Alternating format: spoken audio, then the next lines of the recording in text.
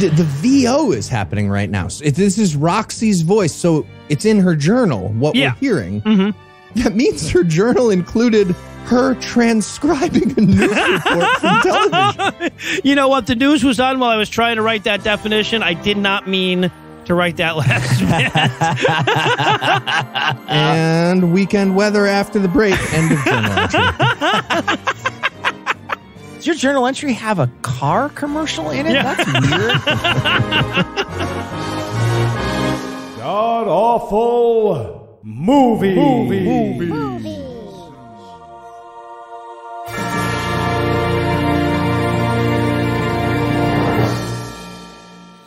Welcome back to the GAMcast, where each week we sample another selection from Christian cinema because the mad scientists from MST3K got a little bit more chill as they got older. I'm your host, Noah Lugeons, and sitting 700 miles to my immediate left is my good friend Heath Enright. Heath, welcome back. Thanks, Noah. So you know what the Pony Express is doing right now? No idea. Apparently they're delivering pizza in Chicago right up the highway. Great.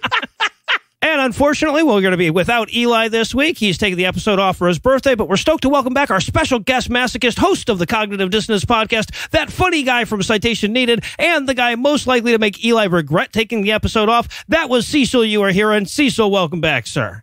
Thank you so much for having me without Eli on. I appreciate it. Genuinely appreciate it. Well, you've been requesting it for a long time. I figured it was about time to pull the trigger. When I miss stuff, you introduce me. It's like, oh, Heath isn't here. He's in the KKK. Great. Moving on. Cecil gets this big, great introduction. I don't think Cecil. You're jealous of Cecil's introduction. Yes. Heath Enright from Scathing Atheist and God Awful Movies. Thank you. All right, there we go. So tell us, Heath. I am from those. What will we be breaking down today? We watched Rumors of Wars. It's the story of the Antichrist becoming a billionaire and trying to take over the world with RFID chips. So it's a Bill Gates biography written by Robert F. Kennedy Jr. The movie. And it has not aged well, let me tell you. So, Cecil. No. How bad was this movie? I'm going to steal Eli Bosnick the way Eli Bosnick says this. If you like bad guy outfits from Captain America but hate futuristic Venmo, you will love this movie. Guaranteed. Also, well, just wherever. Yeah, you just throw one of those in if you want. Yeah, let's apply liberally. Okay, so is there anything you guys want to nominate this one for being the best at being the worst at? Yeah, I'm going with best worst MacGuffin. Yeah. So it's so stupid. The whole movie is about Christian people trying to figure out why this evil corporation is forcing people to put a chip in their hand. And they try to make this diary into the key to unlocking the secret, but the secret is obviously just read the Bible. Right. So they keep trying to work in the diary, but every scene with the diary just has a Bible too, right next to it. Yeah. And they have to cross-reference. Right. And the diary just says like, yeah, man, see other MacGuffin. I don't know, Ibid, whatever. Why am I in the movie? The book of footnotes. Yeah. Well, and then when it doesn't do that, it's just completely random shit, right? Like the guy wrote his phone number in it, so the dude's looking for that guy. Like it just randomly has something to do with the story after that. That's they built a MacGuffin to lead the characters to a second MacGuffin for no reason. Oh, so bad. Okay. I was going to go with best worst subtitles. They are so bad. Now, subtitles on PureFlix are a special thing to begin with, but this thing, like they got the proper form of your maybe 5 times total, there maybe twice. The characters' names were Eli-esque in their spelling variety. The punctuation was so sparse you'd think they were paying extra for it, and for some damn reason, it was right justified to the center of the screen. So it was all just on the left half there, and it was fascinating. Mine was in Webdings too. It was strange. The best part was when they tried to spell out the onomatopoeia that they were doing. Yes. It was the best. when someone would say or huh, it would spell out like it would be like 16 characters long, and you're looking at the screen. Do you guys work a schwa into your he was really ambitious. Whoever was typing that out was just ambitious. It was amazing. All right. I'm going to go with best worst use of a famous actor to tell a cow story. I thought that, I mean, what the fuck? It's a random cow story in the middle, and it has nothing to do with anything. Nothing at all. What the fuck? It's even a bad metaphor. It doesn't even mean anything. And you watch it, Nope. you're like, I'm sitting there thinking like, okay, he's really going to hammer this cow story, right? This doesn't even make any sense.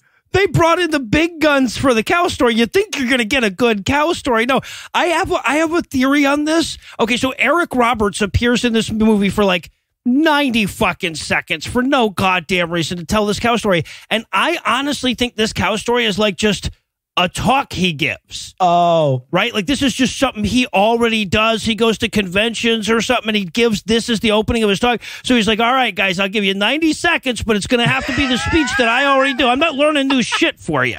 Right? I got this cow story down pat. I'm thinking they just did a sound test with Eric Roberts, and they were like, tell a story or something. And they're like, you know what? Cut. We got it. That is so much better than what we wrote.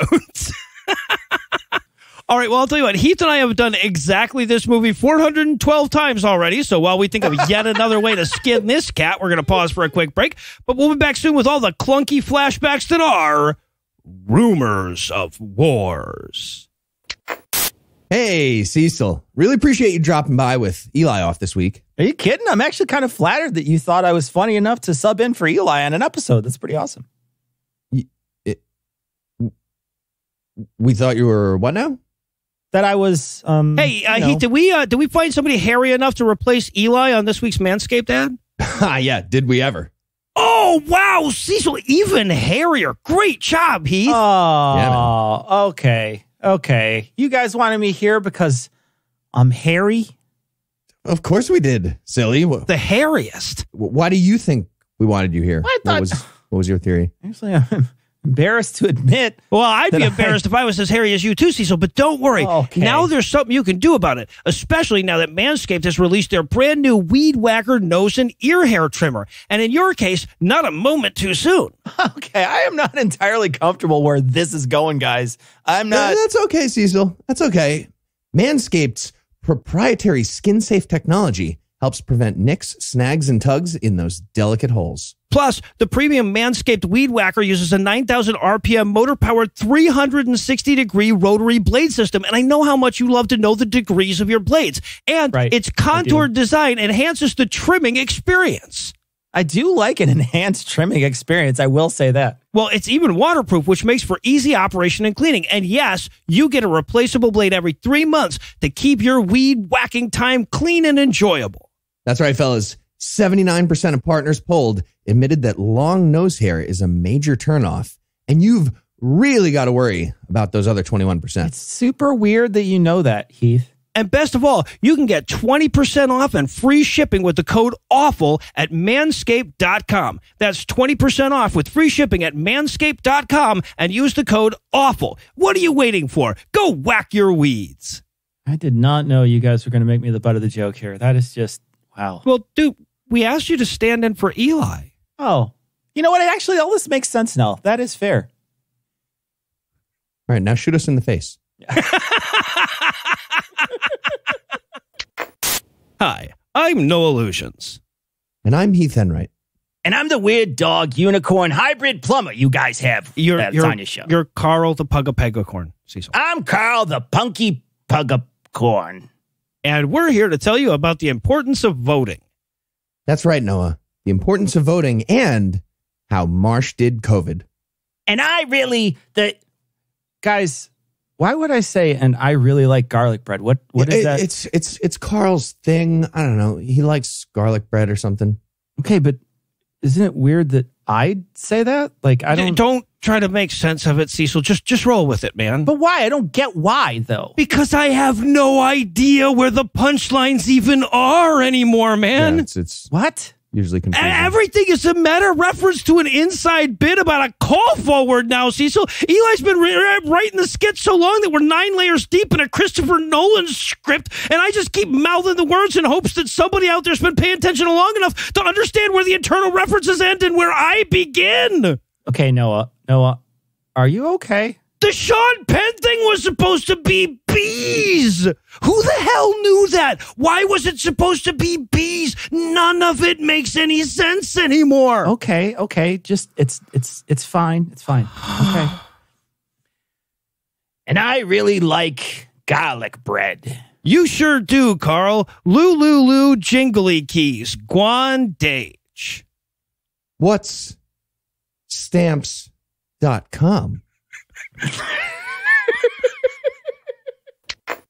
And we're back for the breakdown. And we're going to open up on either like a post-apocalyptic world or the Philippines. But the subtitle says the future to clue us in, to help us out there. Just to, anytime in the future, whenever. Point, not next week now. in Detroit could be, for sure. For sure. Typing comes back in. Sorry, that was really vague. Not like tomorrow or like Detroit. We're talking years, though. Years. I mean, like kind of far, not too far, medium. Not to where we have to come up with new tech or anything. I don't want you to call us on this in a podcast. We don't do well with times. Yeah, so we see a truck full of soldiers, and I'm like, well, I still don't know if it's Detroit, the Philippines, or post-apocalypse, goddammit, but it's the post-apocalypse.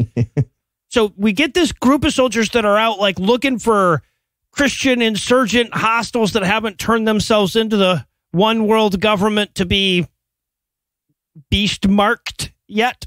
Yeah, right. And they're all talking on their police scanner, but they sound like Stephen Hawking using a Johnny 5 plugin. Like, it's the weirdest. It's the weirdest sound. Great sound. It is so strange. They did like triple voc effects on it, so it's barely recognizable as words. It's so crazy. It doesn't sound like anything at all. Guys, did you auto-tune the radio frequency? Exactly. Cops talking to each other? That's weird. So while they're doing this, the one thing they say that stuck out to me over the radio, there's like the guy back at the base being like, treachery in progress, corner of whatever and whatever, as they're rolling around. Yeah, what? And treachery in progress. They analyze the emotional intent of some vandal who's like spray painting a wall. Treachery in progress. Treachery? So, and at the same time that this is going on, of course, we cut into the treacherous Christians inside, right? Yeah. Just trying to live their lives. And one kid is going like, hey, maybe we should join the New World Order. I love this kid so goddamn much because they tried to make an arc out of this kid, but then they gave up. Yeah. And he looks like a kid, like a reject from Slytherin, doesn't he? Yeah. Doesn't he look like a reject? 100% looks like that. And as soon as he comes on the screen, you know he's going to be a bad guy. From the first moment he speaks, that's going to be a bad guy. You know it. It's super easy to telegraph this shit. Yeah. And we also pan across the whole group of just, smudgy post-apocalypse Christian people trademark. Like they're like playing poker with rubble for chips, just passing back, rubbing dirt on each other's faces just because that's what. Hey, could you get my back? I want to be. Exactly. I don't want to be unevenly smudgy. Also, so the kid comes in and he says, the bad guys are right outside. Maybe we should join them. And there's this one wizened Christian guy says, but son, they'll brainwash you. You won't be able to think for yourself. Better to stay a checks notes. Christian? Hold on. So the music is saying life and death suspense. The actor's sense of urgency says that we're going to be late for this field trip if everybody doesn't line up, right? No, 2 lines. Pick up your chairs, hold them in front. We're going to the all-purpose room. So, but the bad guys, the Alliance, does manage to come in and rustle up all these Christians. They get them as they're trying to scatter. Can we talk about the uniforms for the Alliance? Oh God. Yes. So yes, we're don't forget, everybody, we're in the future anytime from now to now and then till wherever, till infinity. Yep. We're in the future. The future is represented by turtlenecks, strong turtlenecks. Oh yeah. Real power turtlenecks and roller hockey pads. Yeah. Which is they got to have some protection against the Christians. Absolutely. Yeah, for sure. Yeah, it's roller hockey. And then there's one Mr. Clean looking guy. He's clearly the evil one. The bald guy is clearly the evil one. You could see. He's an evil roller hockey instructor. That's what we're looking at. We're shouting. We all stop shouting? Jesus, why are you all shouting? So that is 266. He's important. We'll come back to him. Yeah, and yes, all the bad guys have numbers. There's 266-408 is also a major character. We'll meet 320. It's so fucking stupid. Who am I? 266. oh, at the beginning. No, that doesn't work. Okay, That's a bad. No. Should I start? I have to start lower to hit that high note. All right, too. Can we do that again? So we cut upstairs. There's still some rebels hiding out, but don't worry. The Alliance is cleaning those guys up with smoke bombs, right? They're throwing smoke bombs in and just shooting all of the good guys as they walk out. Yeah, smoke bombs. The flashbang they bought at Walgreens on sale after the 4th of July. It's on the clearance rack. It's seriously, you could buy this as a 10-year-old. It's the lamest smoke bomb you've ever seen. Yeah. It's one of those smoke bombs where it doesn't even like forcefully shoot the smoke out. It kind of just hangs there like they lit a bunch of patchouli incense. It's ridiculous. Yeah, Cecil, I got bad news for you. 10-year-olds could buy all the rest of their weapons. Yeah, at that's Walmart, true. too. Yeah, Oh, no, that's fair. Okay, So. no, I forgot. This is America. Yeah. Depends on the state, Tennessee. Yes, absolutely. Yeah. So meanwhile, we have this one guy. He like tries to run from the bad guys, but he's not faster than a bullet, so he doesn't make it very far. But he comes across the bitchy kid that was thinking about joining the bad guys, and he's got this journal, and he's like, "Hey kid, keep my journal safe," and then he dies. And then the bad guy's coming around, and the kid's like, "Hey, I found this journal." That little kid rolled over like a Trump campaign advisor. As soon as he came around the corner, he's like, whatever you want me to do, I'll do it. I'll do it. I'm an atheist. I'll suck an atheist dick right now. Watch how atheist I am. I don't even care. Exactly. It's pretty fun, too, when the guy's like dying and he's like, "Take my diary. It has the truth about the universe." And I wanted the kid to be like, "No." Well, he was, though. He totally was. He totally did. But yeah, so that leaves the journal, the MacGuffin, in the hands of a different bad guy. This is 408. He's going to be our main character, and you could tell he wasn't 100% into mass murdering these Christians earlier, right? So our title screens don't get any more specific. This one says years earlier. Yeah, it does say years. And we cut to a jogger jogging joggly. So this is, by the way, why we brought Cecil on for his And expertise. I will say, excellent 4-foot technique as she, well, there you go. She's leaning the perfect amount, a definite good arm swing on her. Very nice technique. Got it. All right, good to know. Wow, that sounds like a really complex sport. It's a skill. I hurt myself running so many times. So it's left, right. It is. Oh, keep it up. That's mean. All right, but as she's jogging, she hears news about an explosion at a military base near Chicago. That's all the details they give us, by the way. Those lazy fuckers could not be bothered to look up a military base near Chicago. There is one. It's in Waukegan. It's 50 miles away from Chicago, and it's Great Lakes Naval Academy. It is not an Air Force base. There is Air Force dead littered throughout this movie, but there's no Air Force that are stationed there. So it's just a dumb. Interesting. They didn't bother to look it up. So amazing. Question: Is that Air Force place a giant, very clearly Chicago high-rise building? 50 miles outside of Chicago? I know, that is exactly what they show us. That certainly did, yeah. Oh, yeah, no, I thought, wow, first scene, we got jogging and Chicago. Cecil was the perfect. But one of the soldiers killed in that bombing was jogging girl's husband. Very, very sad, right? Yeah, and there's a TV scene here where they're interviewing a soldier. And I have a quote here, what the soldier says. The soldier says, "It seems that the impact was through the roof, but at this time, we firmly believe it came through the top." Like, the roof is the top. Why are you saying but in that sentence? When you say but, it's to not agree with what you just said. Like, you agree. It's the top. Like, who wrote this? We investigated the theory of a team of literal moles carrying the bomb from the ground through the top of the floor. We've ruled that out. Seems very unlikely when we said it out loud. Through the top. Yeah. Yeah. And this, by the way, it's very confusing here, but this is all a flashback that she's having while she's jogging.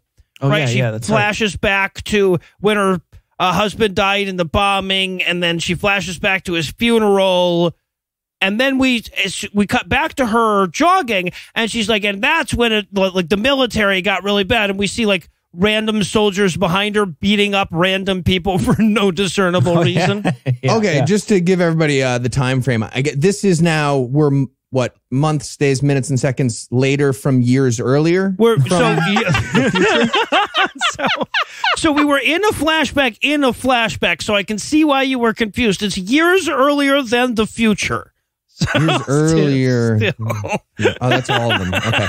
Yep. It's so bad. What the fuck? Well, no, it could have been small then, and then it could still be in the future from now. All right. Anyway, that's where we are. Yep. Got it. Mm-hmm. Any of the times. Yeah. So, but eventually, so she finishes her jogging. She jogs her way all the way to her college history class, which means that she jogs for like her commute. She must just arrive at class smelling wonderful. Yeah.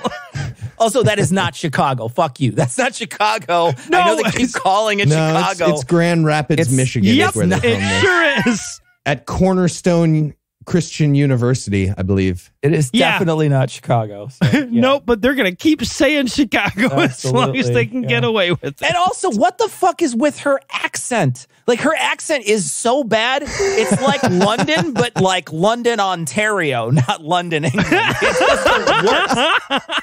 Also, I think she's going for British or, British Ontario. But only for the nouns. Only selectively, like, yeah. Which is a weird pick. See, now I thought she was British and trying to do an American accent, but I couldn't tell. She almost hurt herself several times where she like started to bend out of it and was like, her vowel British. All right, so she gets to her history class. Again, we're still in a flashback from the future. She gets to her history class, and instead of learning history, there's a student advocate by the name of Lee Richardson. He'll be important later, who's there to tell us about the new RFID Satan chip. I mean, regular chips that everyone's going to get in their hands now. It's a normal chip everybody's going to get. Yeah. Just for like meal plans and stuff. Just Mark of the Beast. Six what? Did you say Mark of the Beast? You dial back just to... But okay, so he turns to all of the kids, the students, and he says, and I quote, "Please click the link on the main page of your servers." Sorry, what? You mind? Hold on. I'm just going to run this phone cord to my AOL account on the side of the room. Give me a second. What the fuck are you talking about? Oh, God.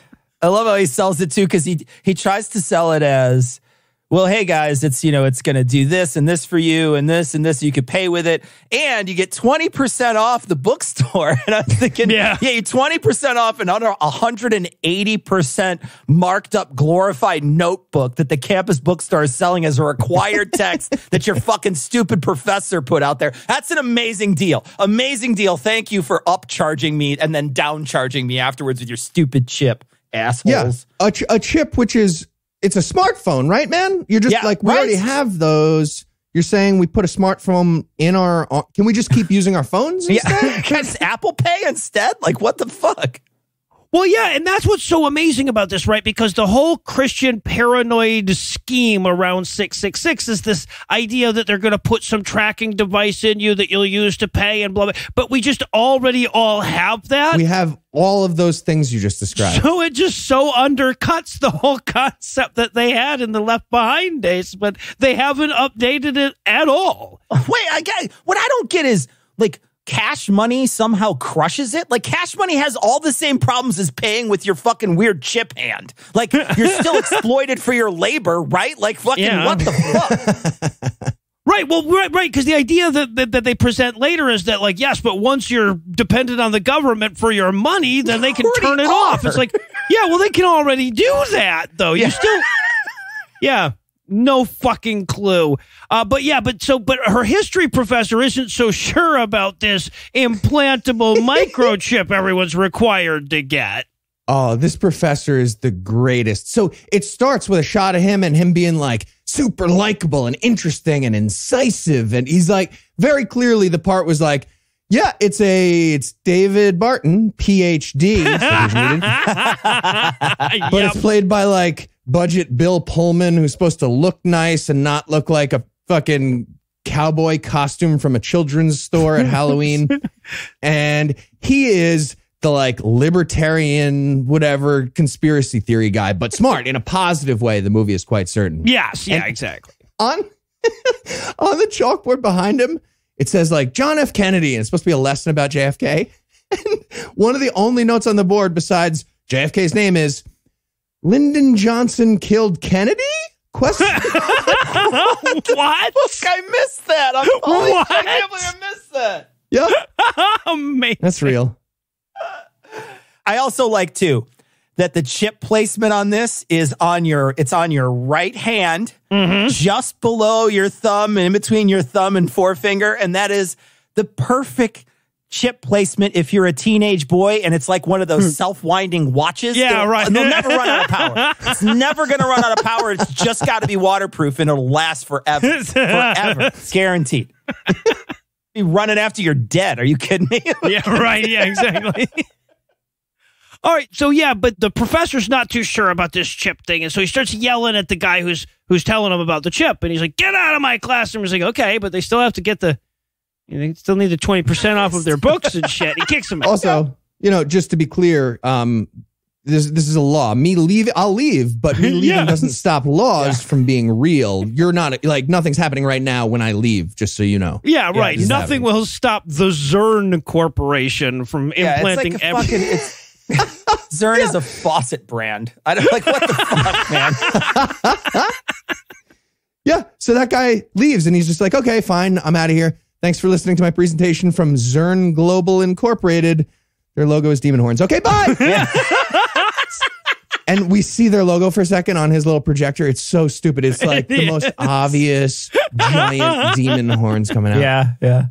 Can I ask a question to you guys? Because you guys watch a lot of these movies. I thought professors were all bad. This is the first one that wasn't. Okay, all right. Okay, I just wanted to make sure. This guy's in the intellectual dark web, but he's a genius. Yeah, and I mean, like Alex Jones' origin story, I figure would be like good things for them, like they would like that sort of thing. But I've seen, I want to say 4 of these movies already that have had a professor in them that is clearly an evil person, right? It's clearly always somebody who is constantly trying to. And so this is the first time I've ever seen a professor that's actually good, but it like he said, he's teaching Are You Detained 102 or whatever. So he's a libertarian. Yeah, exactly. Yeah. Yeah, no, I was struck by the same thing, Cecil. I believe this is the most sympathetic college professor we've ever seen in Christian film. Yeah. Okay. Oh, yeah. I thought they would show him in the faculty room and all the other professors just like flicking the back of his head and like pulling his pants down and tying his shoes together. All right, so wait. Oh, man. I got to point out this one last line, too. Persecuting me. After the Zern Global guy leaves, he turns back to his students. He goes, and I quote, "Everybody pull out your tablets and your laptops and turn to page 39 of the internet." It's like computer tech in an 80s sitcom. It really It was is. It's so amazing. All right, so we head back to like the future or whatever, where 408, that's the devil soldier guy who got the journal, is standing over the burning book barrel or whatever and telling off 327, his subordinate soldier who doesn't seem as excited as he should be about burning Bibles. Yeah. This is the guy who's he says something about at a certain point he says they're throwing in stuff and one of the guys says something about these books are dangerous and the other one says they are.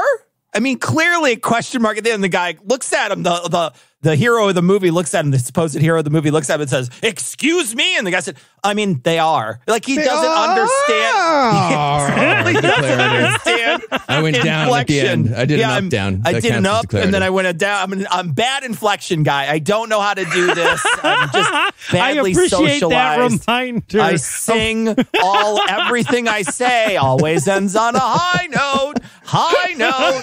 High note. Yeah.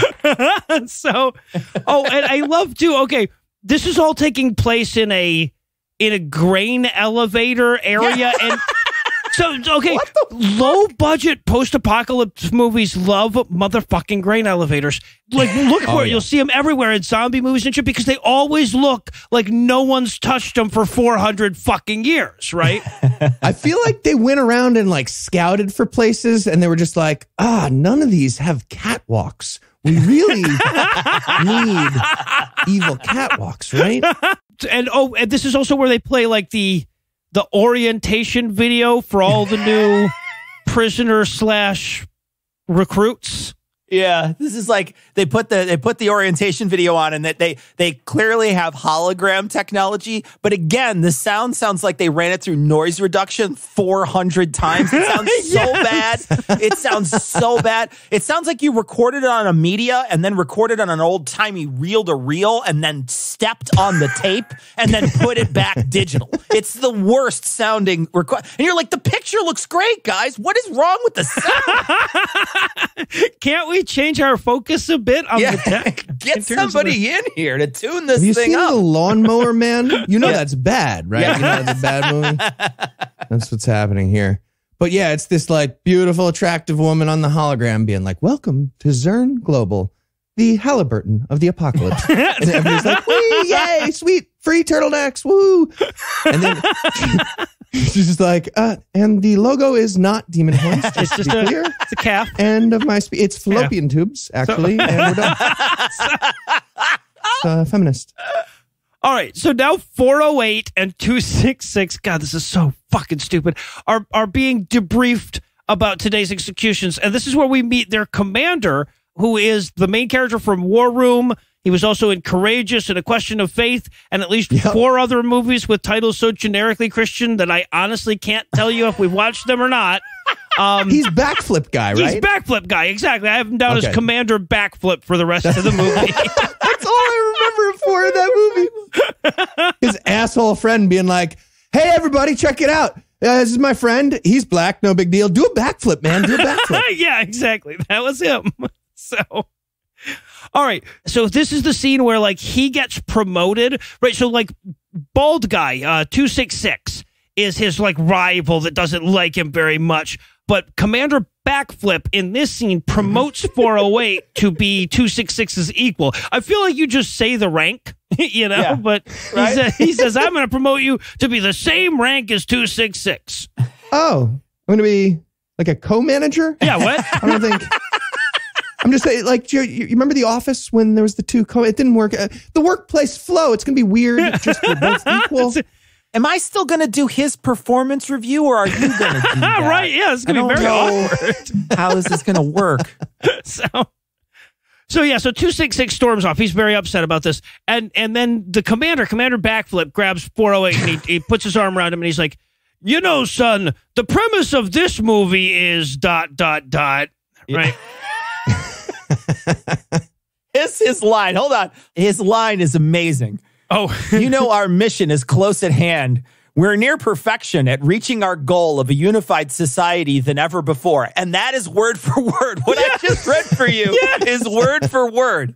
"Yet there are secret groups banding together, creating distress," is what he says afterwards. None of that. I listened to it 3 times and I'm like, you're not using tenses right. Something's wrong. Something's really wrong with that sentence. Nonsense. It's like he had a stroke mid-sentence. It's crazy. Okay, well, point being, now that you're co-manager, you are going to need to kidnap a lot more Christians to hit your quotas. Yeah, that's right. Oh, Other that's number right. guy that I already forgot. Like, this is a big fiscal quarter for us, is what I'm saying. It's a big fiscal quarter. He was mad because they killed him. He was mad they killed the Christians. He wanted to convert the Christians. Enslave them. Yeah, and he got super mad at Mr. Clean because he shot him. 266. Yeah, Mr. Clean. Yeah, exactly. This movie is so fucking. There's a lot of quota talk. Oh, boss, just one last thing. Do we need the roller hockey pads for these meetings? Can we just not right now? Because we're just in an office, right? Always wear the hockey pads. God He damn slips it. and falls. Ah, my wrist. Okay, I understand now. The wrist guard. Yep, I broke it. So right before 408 is about to leave, though, the boss calls him back. He says, hold on, one other thing. There's a traitor in our midst, and we need you to go kill him real quick. Now that you're promoted, you got to take out the trash now and again, right? So go kill 327. You want me to kill him?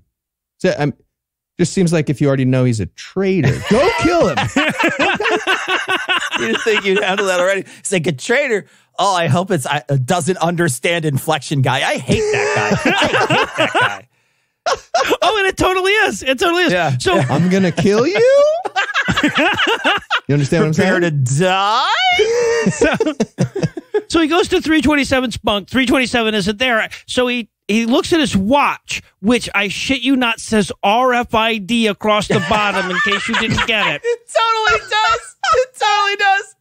And he starts tracking the guy. And of course, it's a thing that tracks in movies, so it's beeping. And I'm like, wait, does his watch just always beep like that? Or, and this is even worse, is the beep coming from 327's hand tracker? Just a bunch of them sitting in that office. Okay, these beeps are crazy. They're not even lined up. I can't get work done like this. What? I'm trying to do paperwork. I'm putting the numbers of the enslavements into the spreadsheet for the fiscal quarter. This is crazy. Yeah, the worst part is that the beeps aren't synced, so it sounds like a constant beep. It's like the beginning of Baba O'Reilly, but not fun, man. This is ridiculous. Oh, Jesus Christ. Yeah. So, all right. So he comes across 327. 327 is reading his Bible. He turns to 408 and he goes, I knew they'd send you. And he goes, really, how? He's like, well, you and the bald guy are the only other known characters, really. I mean, I am weird inflection guy, so it couldn't be me. Weird that you know it would be me. I just got promoted in like, the last scene. You weren't there. I figured you knew would it was me. Be, though. Yeah. Also, you're talking weird. Did you want to like spin around slowly in a chair? You want to start over and then say, I knew you'd come. I feel like that'd be more impactful for you. Okay, no, we'll just go straight into it. You don't even have glasses you're going to take off dramatic. Okay, all right. Well, then never mind then. But yeah, so 327 starts giving him the hard sell on explaining that, no, it turns out that the Christians are actually the good guys and we're the bad guys. Yeah, he says, we persecute innocent people, Shaw. And I'm thinking, yeah, unlike the Bible, right? Yeah, okay, sure. He's sitting there reading a Bible. Yeah, well, that's his speech. Yeah. That's his actual speech. He's like, we're killing innocent people. The Bible, which I've been reading, says we should not do that. The other guy's like, you sure about that? Yeah. You want to read ahead? How much you get into that? I know we just picked it up like an hour ago, but maybe turn to, I don't know, any other page. Yeah. There you go. Yeah. And then you dash the child's head against rock. Okay, oh, you know what? No, we're good. We need to shoot these motherfuckers. You are right.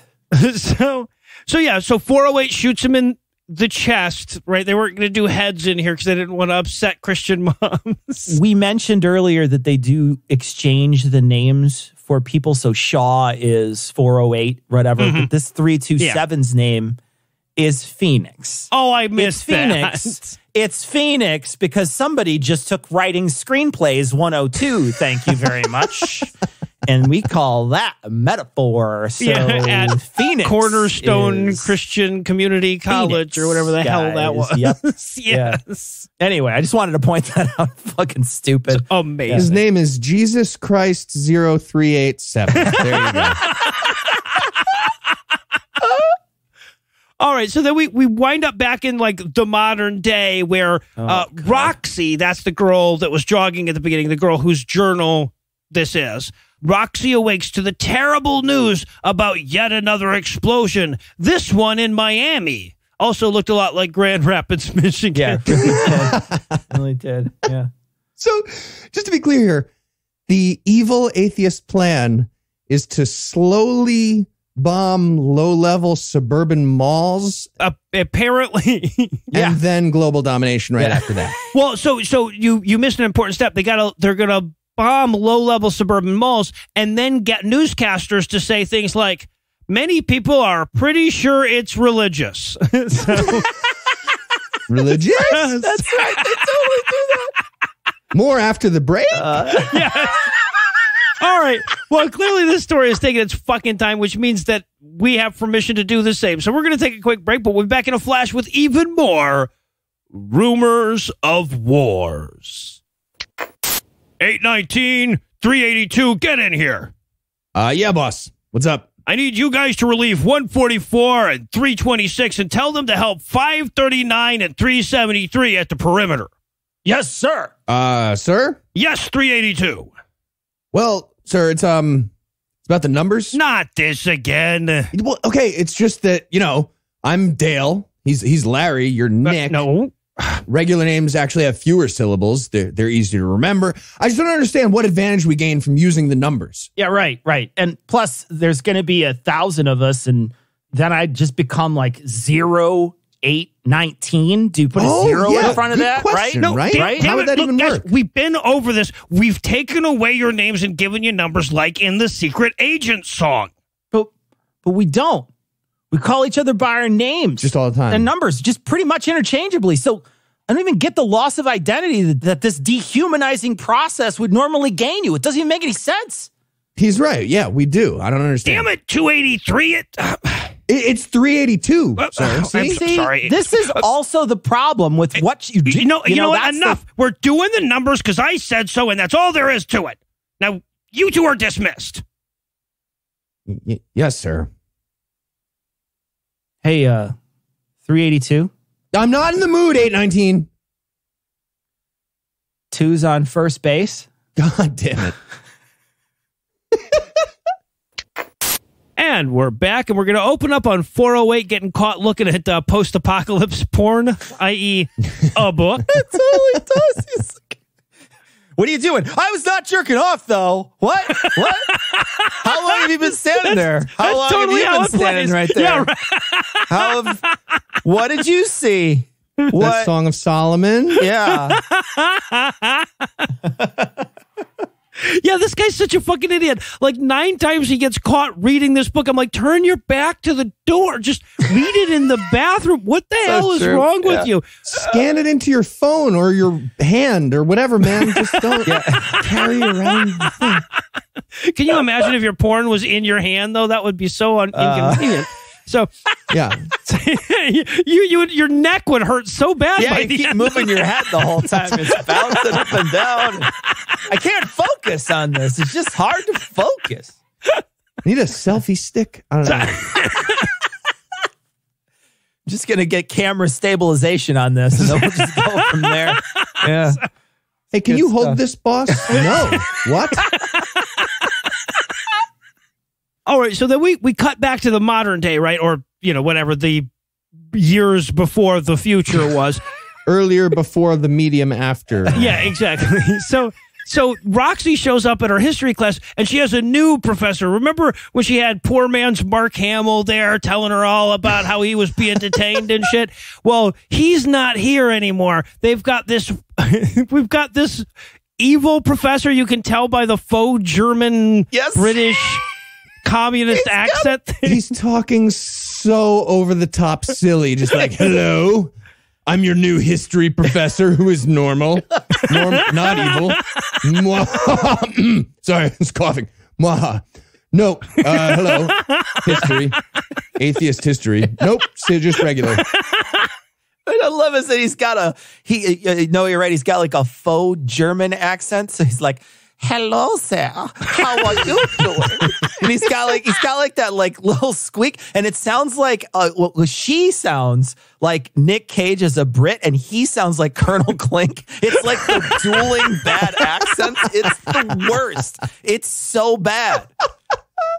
And he's like, instead of having history class today, we're all gonna go get our Mark of the Beast chips that you guys didn't get yesterday. So, just to be clear, Zern Global's plan, the company that is running the global domination, their plan for taking over the world maker, yes. is it involves fake history professors at this like community college.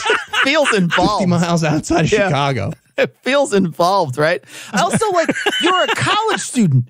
You're like, oh yeah, I pay $1,700 a credit hour, but yeah, let's end class early to go get hand job PayPal. Yeah, no problem. Sounds great. Right? Yeah, fuck you. Teach me, bitch. You're my monkey for the next hour. Fuck you. Yes. Get the fuck out of here. But they're all like, "Oh, Captain, my Captain," and they stand up on the desk and they go get the chips. Like, I didn't pay you for a field trip. Open a fucking book, asshole. I don't care if you have a weird, like, yes, hello, sir, how are you accent. Get the fuck up there.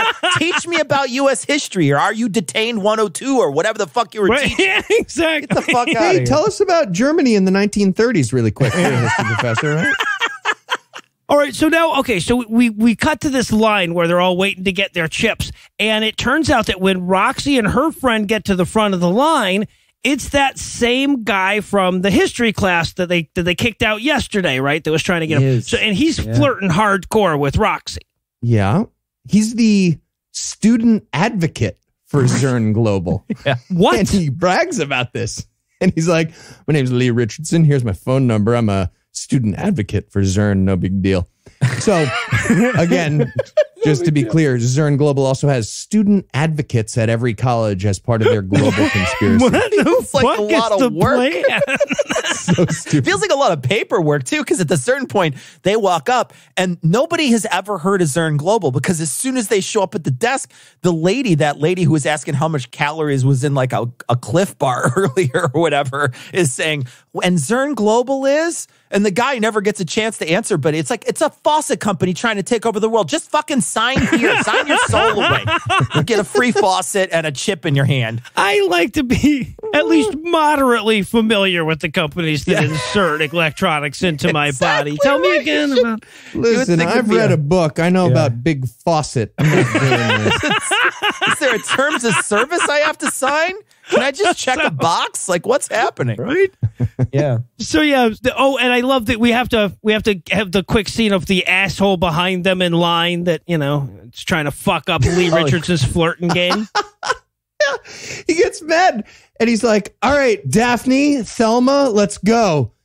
Topical Scooby-Doo, nailed it. And they're like, okay, well, it's Velma, not Thelma, you fucking idiot.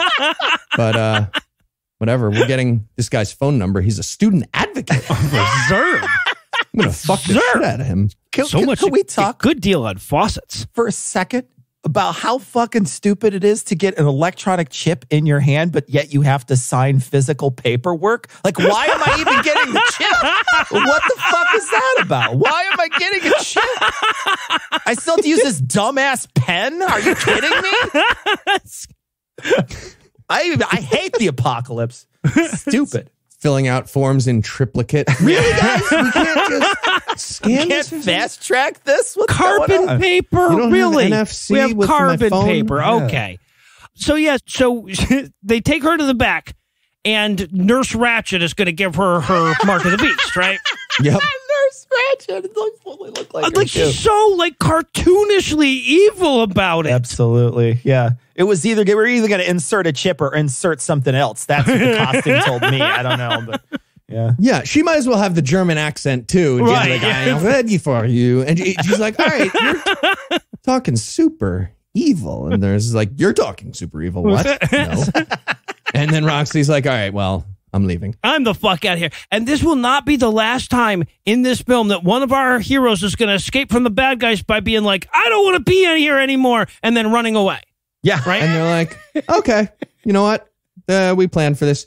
And they did, though, because she runs out of the little area where all the chip shots are happening. And one guy is just standing there. Clearly, this was his job. Yep. He was just like, we have a runner. Yep. So, like, Zern Global has student advocates everywhere, history professors everywhere, and also we have a runner guy. Well, but not dedicated. a very effective one, right? Because, despite having a dedicated guy who just wears an earpiece and looks menacingly at the runner, they don't catch her. Nope. No. This guy sucks so bad. She jog walks to safety. Absolutely. She barely, she doesn't even run. She kind of just briskly walks to her car. Hey, guys, do we ever do anything when I say we have a runner? Because I feel like this is my entire job. I want to be involved in something. We never respond. I just say it, and then there's this new scene. I feel like I'm not going to even tell you guys the next time I have a runner. What would be the point? Yeah. What would you say I do here? All right. So meanwhile, in the future, elsewhile, I guess. Oh yeah, we're future. Yeah, tense now. back at the grain elevator, they've got a bunch of prisoners that they're going to execute. But first, Commander Backflip has an evil monologue that he'd like to do. You just feel for those people up there, though, too, because they're just, can you just kill me before your dumb speech? Can you just shoot me beforehand? I want to hear your dumb fucking speech, too. It's like insult to injury. You know what? I'll be atheist and get shot if you just skip the speech. No, I'm doing the speech. Oh, wait. So we haven't pointed this out yet. This is where they really drill down on the fact that the symbol for the evil bad guy cabal is the calf. That's right. That's subtle. Right. It's real subtle. Yeah. And he gives like a business MBA marketing little speech to his guys at the beginning of this before he does the shooting thing. And he's like, yeah, so Zern Global really wants us to like drill down on the branding when we murder people. He does. So let's all just remember that the calf is our symbol. The golden Everybody calf. repeat after me. The calf is our symbol. The calf is our symbol. Oh, yeah. He does the call and response. I forgot about that. Yeah. And then he goes into a way longer, way too extended call and response to follow it up. And everybody gets confused too. So he's like, can a man build a city? And they're like, yes, sir. Really? Can a man control his own destiny? Yes, sir. And then he's like, can a man pick up a calf? And he's like, what, man? What? Did you add a new one? You lost me on the third one. And he gets so mad. He's like, all right, fuck all you. The speech is done. You ruined my momentum. I was doing a thing before we do it. Just kill him. I don't know. Oh, God, he starts yelling motivational speaker words to the point where at one point, I shit you not, he yells the fucking Lexus slogan, right? And also, too, by the way, I want to point out it took 33 minutes into this movie for a cop to kill a black guy. So say what you want about the future, but this looks like progress to me. This looks like progress. They've been just killing white folks up until now. So No, you're right. Yeah. yeah, right? First black So guy. far future, I guess. Yeah. It's really far into the future. So they kill all the prisoners, right? They shoot all the prisoners after the speech is over. We cut over to 408, and he's just not into this mass murder at all, really. And then we cut back to all the people who have been shot, and they've all died in such comfortable positions, all leaning so comfortably against one another. They look so great. It's amazing. They look like 4 a.m. at a house party. You know what I mean? Where everybody's just kind of leaning on each other and napping and just, we drank way too much, but I don't care. You're my bro. I'm just going to lay on you for a little while. That's what they look like. Yeah, exactly. That guy die in child's pose? Yeah. All right, so 408 goes in to see Commander Backflip, and he's like, hey, man, do we have to do the evil monologue, shooting all the guys thing all the time? There is no mercy in this dojo. Is there, Mr. Lawrence? Only 100% does it. Fuck you, 408. See up. When I tell you to sweep the leg, you sweep the fucking leg. Right? Get the fuck out of my office. Yeah, so, he says like, okay, yeah, no, motherfucker, we kill people when I say to kill people. Now, I know you're having doubts as to whether or not you're on the good guy side or the bad guy side. Knowing that information, I'd like you to handle this interrogation and obtain some highly sensitive information, right? Yeah. So fucking stupid. So they send him to because 266, the bald guy, is trying to interrogate a prisoner, but he can't get anything. So they send 408 to relieve him, to tag in or whatever. Right? And there's a guard outside of the interrogation room. 408 walks up to the guard and he's like, hey, so how's the torture going in there? He totally does. Status report? And he's like, yeah, pretty good. It's all right. Not bad. Medium. Yeah. Medium torture. So he goes in and he's like, and this is so fucking stupid because he's been reading the book, right? The journal that he got earlier in the movie. So he knows that Lee Richardson is involved somehow with Zern Global. So he goes in and he says, I already interrogated this prisoner. She told me Lee Richardson is their leader. Oh, you already interrogated her? Why wouldn't you like put that on the spreadsheet? We're interrogating people and then we kill them. Yeah. It's really important that you fill out the spreadsheet, man. Fuck am I doing in here like an asshole? And then we communicate to share the information that we get so we can go find more Christians to either convert or kill them. I don't know if you understand the process here, Gerald. What's going on? Listen, I am a co-manager. Yeah. Yeah, so yeah, he's like, oh, okay, well, now I look like an asshole. So he storms off. He turns to him and he's like, well, finish her off then, right? He's like looking at her too, like, finish her off. Is she that close to coming? She looks like, she looks like she needs a minute still. I don't know if I'm going to finish her off. I'll give it hell, but All right, so now we're back in the modern day. Roxy is pulling up to her apartment, and damn it if there isn't a mysterious van following her around now that she wouldn't get her chip. Right? Yeah. And we have that long thing where she like looks at the van, looks back at her house, looks at the van. That's a scary looking van. Do they know I'm a main character? No, it's probably not. It's probably not. And I have to point this out because I put a screen grab of it on my Facebook page. Key's jingle is literally the subtitle at this point in the movie. I was so happy. Yeah, so she's looking at the van. She's like, are those the bad guys? And then she notices that it says Zern Global on the side of it. She's like, yep, the bad guys. Yep. Bad guys. Oh, you know what? My faucet was leaking. That makes sense. Those They're probably evil plumbers. They're following me everywhere, wherever I go. Crazy. Like Wario's in the van or whatever. Yeah. Oh, he looks like an evil version of the plumber. Oh, that's right. All right. So now Roxy goes to see Brian. Who the fuck is Brian, you might be asking? Why, did Cecil, Noah, and Heath all neglect to mention this character named Brian, whom we've been introduced to up to this point? No! Nope. Right, like, he was, like, at the very opening when we first met her and she was having the flashback, we saw him, like, look stalkerly at her at the funeral, but they never tell us who the fuck this guy is. Just a quick scene that's like seconds before. Brian is here. Okay, and we're back. Right, yeah. So Brian is some guy she knows, who she's now going to see, right? Yeah, he's a clean-shaven Edward Snowden. I had him down Actually, as. That's yes, what he looks like. That's what he looks like to me. But she tells him that she didn't get her mark of the beast. He's all freaked out. Then she wants to know if he knows where Professor Dietrich lives. What the fuck kind of question? Who knows where their professors Why live? would he know that? I mean, I know he's Edward Snowden, so he probably can just like hack into something and figure it out. But seriously, like, who knows that shit? You're a creepy stalker. Oh, hey, you're the creepy stalker. Do you know where the professor lives? All right. I feel like this is personal attack on me. I definitely knew where the professors lived because I like hung out at their house and, you know, we'd have like we get philosophy dinner and smoke pot. Anyway, go ahead. Yeah. All right. You were a creepy stalker in college, Heath? That's awesome. That's good to know. It's not. I would say the professor was, if anything. It's fine. It's mutual. You still know where they live? So, yeah, but security shows up. Zern Global Security shows up, and she's got to run out the window. She's got to bail. Yeah, but the cops, though, knock before they break in, and they didn't shoot. So, again, progress here. We're looking at some progress moving forward, stuff. for sure. Yeah. And this is years before the future, so it's coming years quick. Before. Yeah.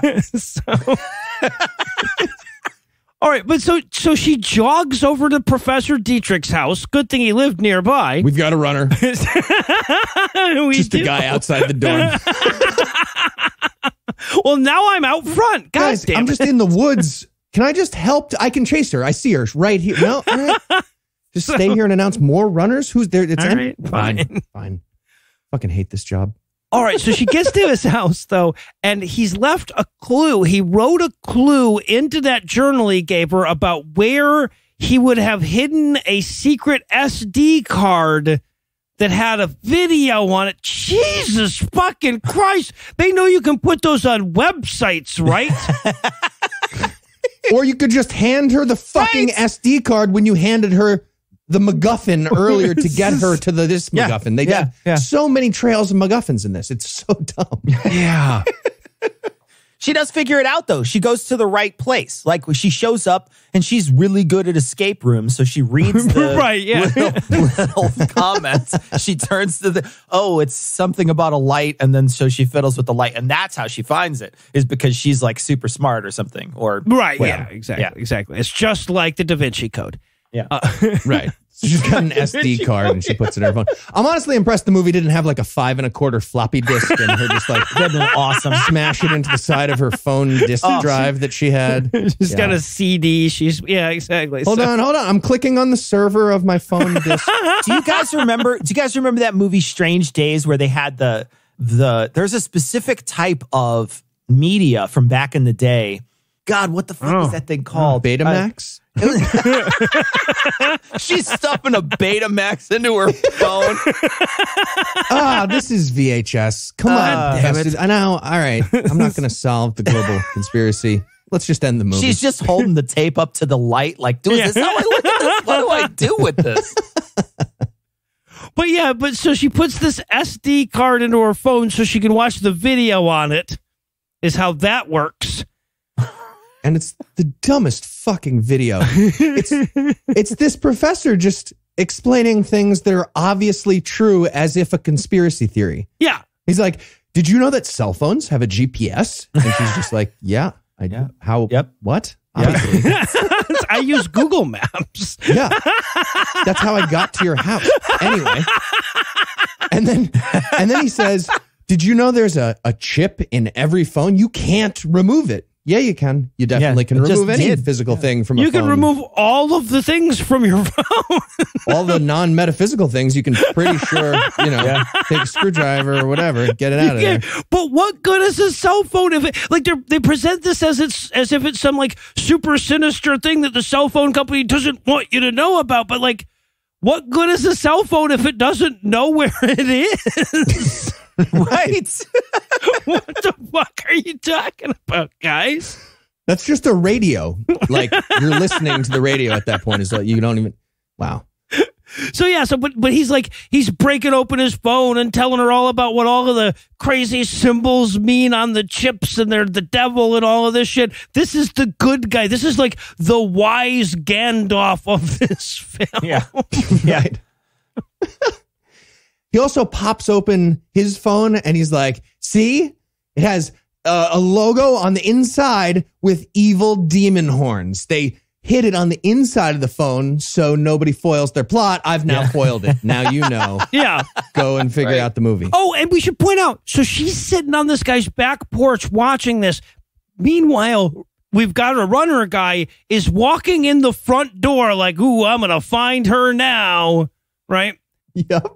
At one point, don't they say something like, he's like, if they turn off your chip, right? He's talking about turning off the chip, and he says, if they turn it off, you can't eat, you can't drive, and you can't sleep? You can't sleep. What? What the what? Yeah, right. So if they turn off your chip, they like mow the lawn next to your house at 3 a.m. for the rest of your life. They give you a baby. They're just like, oh, we turn the chip on. Give him a baby. Give him a newborn. Yeah. Yes. Yeah, they explained the other two. He's like, yeah, you won't be able to start your car without your chip, and you won't be able to make any purchases without it. But then, yeah, that makes sense. But sleeping? I don't get that. Like, what, I feel they hold your Ambien prescription at the pharmacist, or what is happening? I don't get that at all. I didn't even understand that. Who the hell knows? But yeah, but she realizes she can't use a phone anymore, so she leaves the phone and runs off. Bad guy, we've got a runner guy, shows up at the back porch just a minute too late, and he only finds the phone with the video running. Ha-ha. Foiled. Yeah, I mean, runs off is very generous, Noah. I think she walked 7 steps and badly hid behind a tree. That's, I think, what happened. He's not going to see. He's not going to know I'm here. Shut up. I'm talking to myself. That's weird. All right. So we cut back to the future, and now 266 is taking a team out looking for Lee Richardson, that guy from the journal that 408 pretended some prisoner told him about. Keep up. Yeah. And we're listening to Roxy as the VO of the future here? Yes. Yeah, exactly. Uh-huh. And okay, so 408 is reading the journal that is partially hers now that she wrote some stuff in too. Right. And that's what's happening. Okay. Yeah, exactly. And he's such a fucking, again, this is your secret journal. He's reading it in the armored car, like hoping no one looks over there. Right? Because 266 is like, what are you reading? And he's like, humming, you know, again. It totally gets gone. Let's share this with the class if it's so important. Did you bring a journal for everybody to jerk off to? No. Why are these pages stuck together? Yeah. I like Jeremiah. So, but luckily, before he has to come up with an excuse for why he'd be reading that journal, he's saved by the bell, which is, of course, a sniper taking out their driver. In their armored car? In their armored car, Noah? Is that where they took the driver out through the Christian window? Sniper taking out the driver of the armored car using like a sawed-off shotgun that they show us from 10,000 yards. The sniper with the shotgun, yes. Yeah. Oh my God. So, and to give you an idea how little they're trying, right? They shoot through the armored car. Then the 266 tells all his guys, he's like, all units fall back. They're the only unit. It's just that they only had the one armored car. So. Yeah, and what you should do when you're under sniper fire is get out of your vehicle. Out of your armored car. Vehicle. Yes. That's what you should do. Make sure to do that. Yeah. And he says all units fall back, but they all move forward. They don't have any. It's not like they have prepared defenses somewhere to fall back to or something. That's awesome. So He's good. just saying army words. Yeah. Bravo, Echo. You're just saying. No, that's not. You're not even spelling anything. Not anything. B?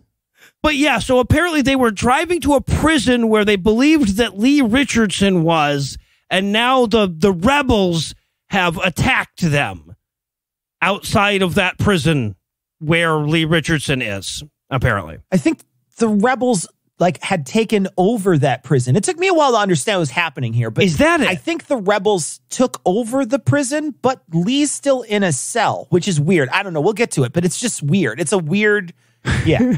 So they took over a prison, freed all the prisoners, and just stayed there? Then they hung out. No shit, hung out and for then they later. assigned rooms. They're like, no, man, we got cells. a Sixer. We're going to throw on some stuff on the Barbie. We're going to hang out. I don't know what you guys are doing. Just want to come join us or whatever. So stupid. Hey, there's some old toilet wine still going from before. Oh, nice. Roll with this. That's good. It's a sweet place. Let's make some ramen noodles from the commissary. That sounds good.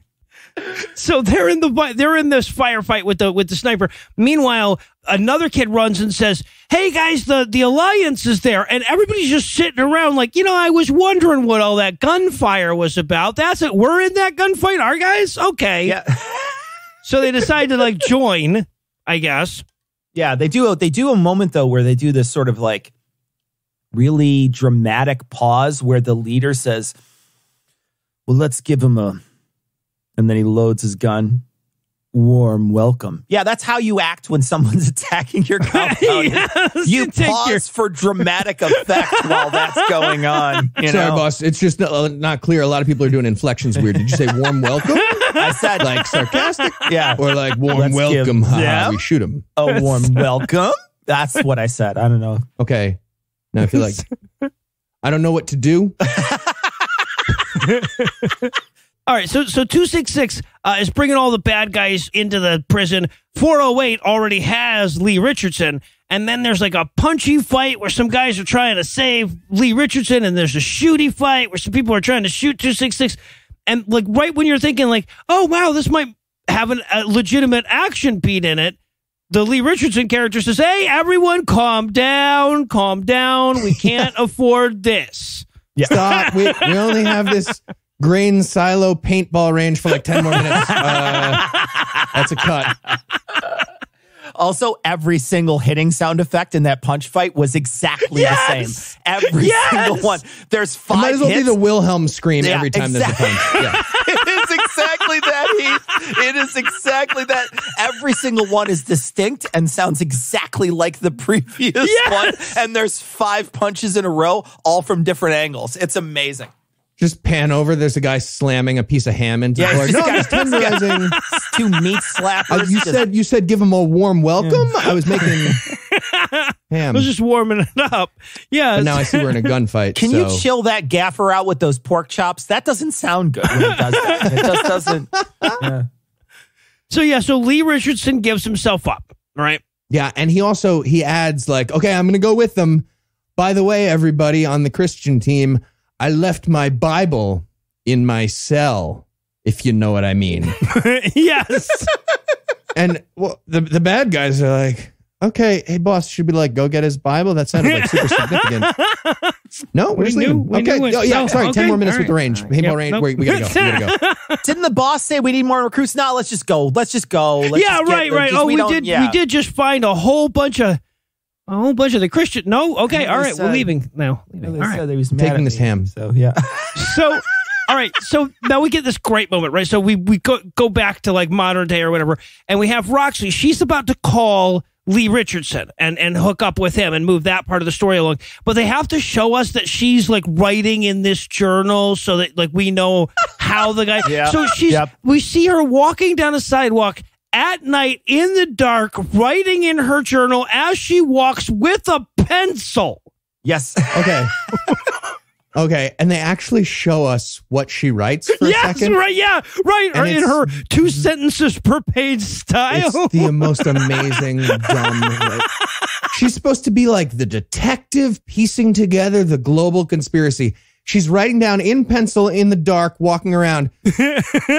Mark of the Beast, big space, different new thought, RFID - control people? The inflections people right in there. Want it? Yeah. Do they? Yes. And that's it. That's the whole detective work she does here. And that takes an entire page. Now, keep in mind that in the future, our character, 408, is reading that and getting the story that we're watching in the movie somehow. Yes. But yeah, so she writes that down. She stops at Earth's last fucking payphone, apparently. Right? And she calls Lee Richardson. She's like, hey, you were telling me earlier about like some seminar that Zern Global was putting on. Fucking what? And he literally responds like, yeah, hey, is this your real number? Because Verizon's telling me it's a payphone. What? Do you own a payphone? I own a payphone. That is so retro. I love it. So he picks her up to take her to the big Antichrist rally. She sure is impressed with his Pontiac. Seriously, no one in the world has a more appropriate car than it's like a 4-cylinder Trans Am with a timing problem. That is his car. When you hear it come up, you can hear it's going. It's like chugging weird. It's like, and you're like, that car's clearly broken. Something's wrong with your car. He's driving the payphone of cars. It's fucking perfect. He absolutely is. And he's so goddamn proud of it. He rolls up and he's like, check out my 82 sports car. I don't know. Well, it's sporty though. Brum, brum, brum, brum, brum. And she's like, yeah, sure is. You don't have to go great. Brum brum. It's doing that on its own. That's the noise it makes. I made just now. Brum, brum, brum, brum, brum. Yep. Got it. Well, what's amazing too is that the actress says like, oh, this is a very nice car that you have, which means that this dude was like, hey, can you put in some lines about how awesome my car is? I feel like she would be impressed, wouldn't she, when she got in the car with the Trans Am? Like, yeah, she sure would, man. Or when they rented the armored truck, they were also like, do you have an 82 Trans Am that's mostly broken? That kind of goes that has a wet smoker's cough? That'd be great. Oh, then there's this amazing moment where they're driving to the seminar, right? And he looks down and he sees that she's wearing a ring, and he goes, "So, where's your husband?" And I'm like, "Oh my God, we're gonna watch Heath flirt." Okay, I think you kind of nailed it. Yeah. First, he argues with her and wins. So, point him. Yeah, right. He's like, that's clearly an engagement ring. Yeah. And she's like, no, it's not. And he's like, yes, it fucking is. I know what an engagement ring looks like. That's obviously an engagement ring. And she's like, nope. And he's like, you're a liar. I win. Yep. See, he does get the first point. She's like, no, I'm single, I promise. And he's like, oh, okay, well, I'm single too. Yeah. Wink. I said wink out loud. Did you hear me say wink? I'm going to die alone. Yes. I have a bow tie and an 82 Trans Am, so I'm kind of a big deal. I think I'm gonna be all right. Yeah.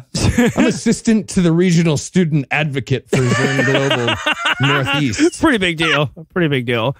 So he brings her in. He brings her in and he's like, hey, I reserved really awesome seats for us. And by us, I mean you, because I'm the opening act and I got here 3 seconds before it started. That's right. Yeah. He did. He runs right onto stage at that moment. Yeah. So, as an entertainer, I can say, fuck you, Jesus Christ, everyone's been having a heart attack back there, you asshole. Yeah, exactly. What the fuck is he worth runs happening? up on stage, and he comes out, and he's just like, keep it going for the henchman staring at you from the back of the stage. Keep it going for the henchman. Yeah. Welcome to Chip Fest. Who's drinking tonight? All right. Nobody. Okay. Great. Let's meet Mr. Zern. And he literally says, Mr. Zern. Like, it seems like the guy would have a first fucking name, no? Right. Yeah. Maybe some letters after his name. Yeah. But I also, by the way, just want to point out the stage looks like an altar. That's got the 2 banners on the side with a podium in the center that is clearly got Egyptian hieroglyphs on the front of it or whatever. I don't even know. There's some weird symbol, but it's 100% an altar. Yeah. Oh, yeah. No, they were not subtle with this. Not subtle. And a literal henchman. Yeah. On stage. Henchman. Just menace. Yeah. Hench. Also, when he introduces him, he says he's something of industry, and then he's like, end of general business is what he said at one point. He screams. He says he's a leader in technology and marketing and general business. He's also a master of business administration, if you know what I mean. Yeah.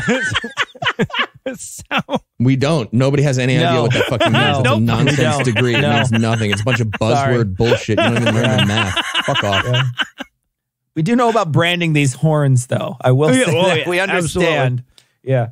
So he's like, so now I'm introducing a man who needs no introduction, which is good because we really didn't write out a backstory for him or anything. Mr. Zern, totally not the Antichrist. And I was in for 2 surprises here. Number 1, the Antichrist did not have a European accent, right? So yeah. I felt like I owed somebody $50. And secondly, more importantly, oh, how delightful, it's Eric Roberts. Eric motherfucking Roberts is here. So exciting. He's so good in he's in I fucking love his movies. Like, what did you guys like him in? He crushed it in that one thing. He's famous. Challenge to the listeners. Name something other than The Dark Knight that Eric Roberts is in that isn't this Rumors of Wars. Or Entourage as himself. That doesn't count either. Dies in Justified. He's a DEA agent for one episode and is killed. So I know that for sure. No fair. You had a head start. Wow.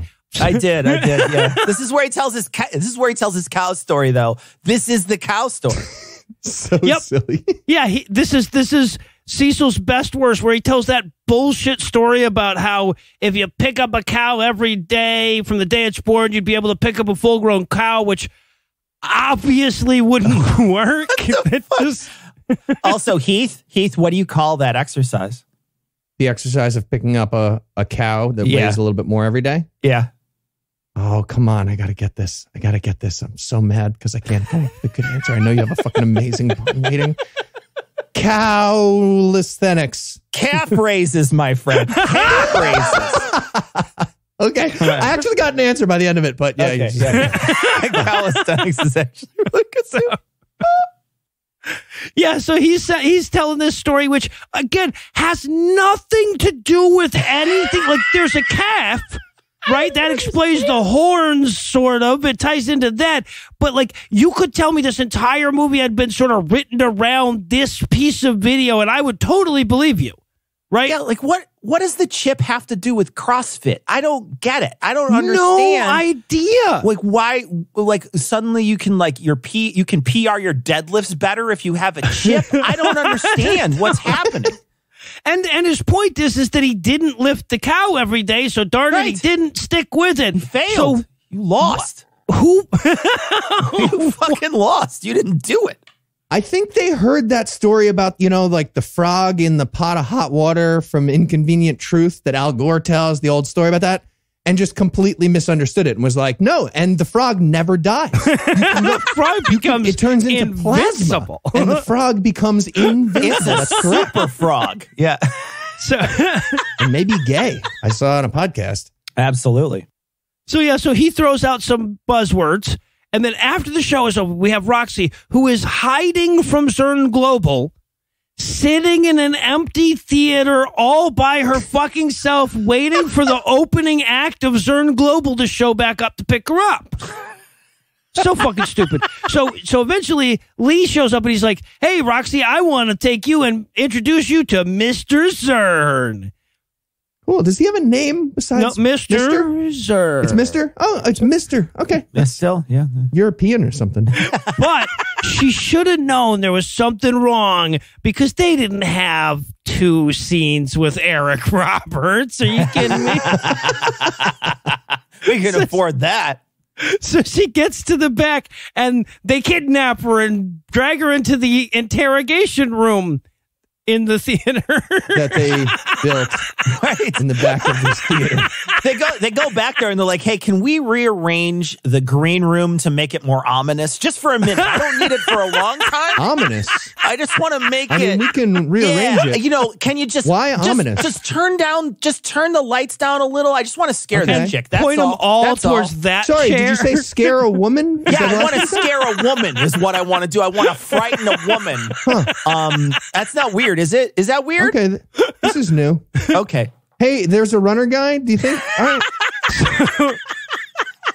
Yeah, so they grab her and they drag her into the interrogation room and she turns to there's a runner guy and she says, where's Professor Dietrich? And he turns her phone that has the video playing towards her. Still playing. And it's yes, right. So still going. Did he just Still have going. it on a loop? And she's like, you know what? She's gonna ask. She's totally gonna ask where he is, and I'm gonna I'm gonna be like, oh, he's right here in my pocket. I wanted her to not ask the question for a while, and he's just like, hey, so maybe you're curious about what happened to... Hold on, is let me there a pause voice this. coming from your ass? Yeah, exactly. There's like a muffled sound coming from his chest pocket. And just like, hold on. Shut up. Don't ask yet. I'm going to rewind it. Just wait, it's playing an ad. It's on you were an saying ad. You're curious? Yeah. Skip. I can skip it in 15 seconds. Well, 8 I hit seconds the now. X 8 button. seconds. My finger's God too damn fat. it. It won't let you. You can't stop during this. It keeps going either way. So Okay, now I'm installing a new software for the phone. This is gonna. I'm on mobile data. This is gonna cost me fucking money. I'm going over my thing. yeah, so they grab her and then they chip her, right? They insert the chip into her hand and they're like, "Blah ha ha! We were the ones that were doing the bombings the whole time." She's like, "Why would you tell me that? It makes no sense." And he's like, "And it never will. But we're about to let you go too." Really? She's like, "That also makes no sense." He's like, "Fuck it. It doesn't. We don't have a movie really if we have you." So I can just leave. You're saying I can just leave? yeah. So she just leaves. Are you going to say we have a runner and then do nothing? For real? Just for old time's sake? Yes, for old time's I sake. learned this in college. Am I being detained right now? Damn it, she knew to ask. She spells her name in lowercase letters too. We've got nothing. All right. No, you're being detained. Well, I'll tell you what, all this movie scenes kind of bleed together and I have to put an act break somewhere. So there, damn it. But first, let me get back to the hard sell. Will the main characters find themselves unable to affect the outcome of events as they are constrained by biblical prophecy? Will they all know this but still try to affect the outcome anyway? Why the hell do these Christian filmmakers not realize that before they start making the goddamn movies? Find out the answers to questions and more when we return for the pretty sure it's going to get a sequel conclusion of Rumors of Wars. All right, gentlemen.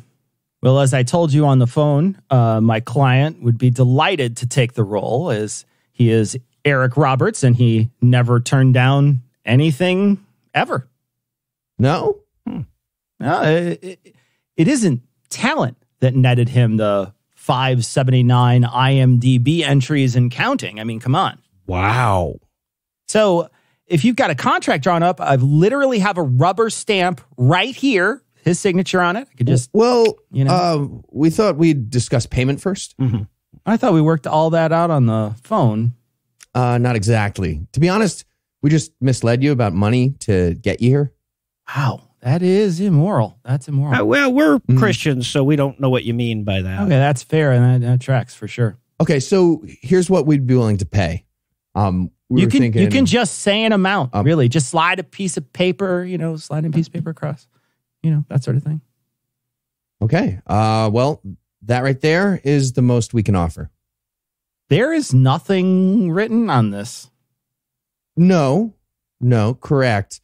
But it is worth a buy one, get one free at any Firehouse sub-franchise in the entire Northeast region. We know your client loves the Northeast region.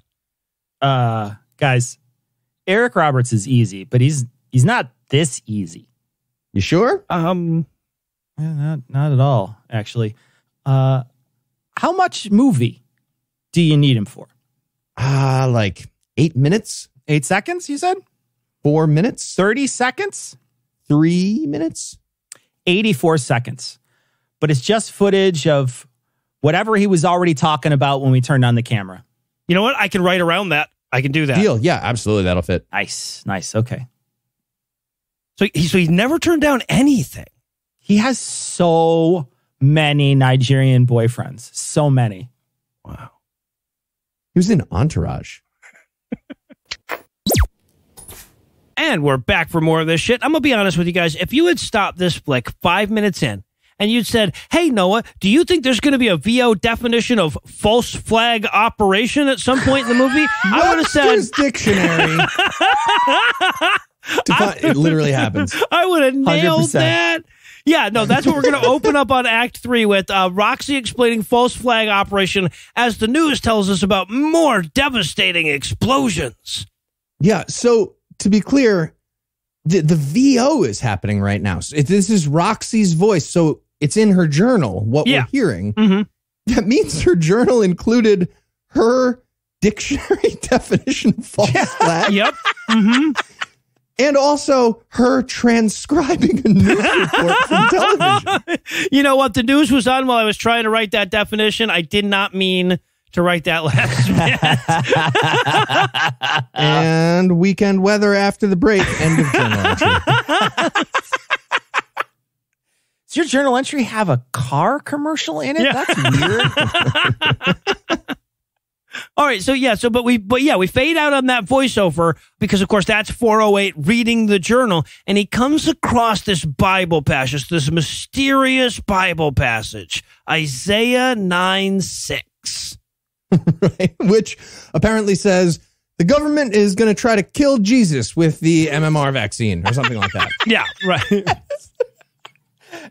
He says it, though, as Isaiah 96 first. He's like Isaiah 96. Yeah, uh-huh. And that guy played for the Pistons, so that's not the right thing.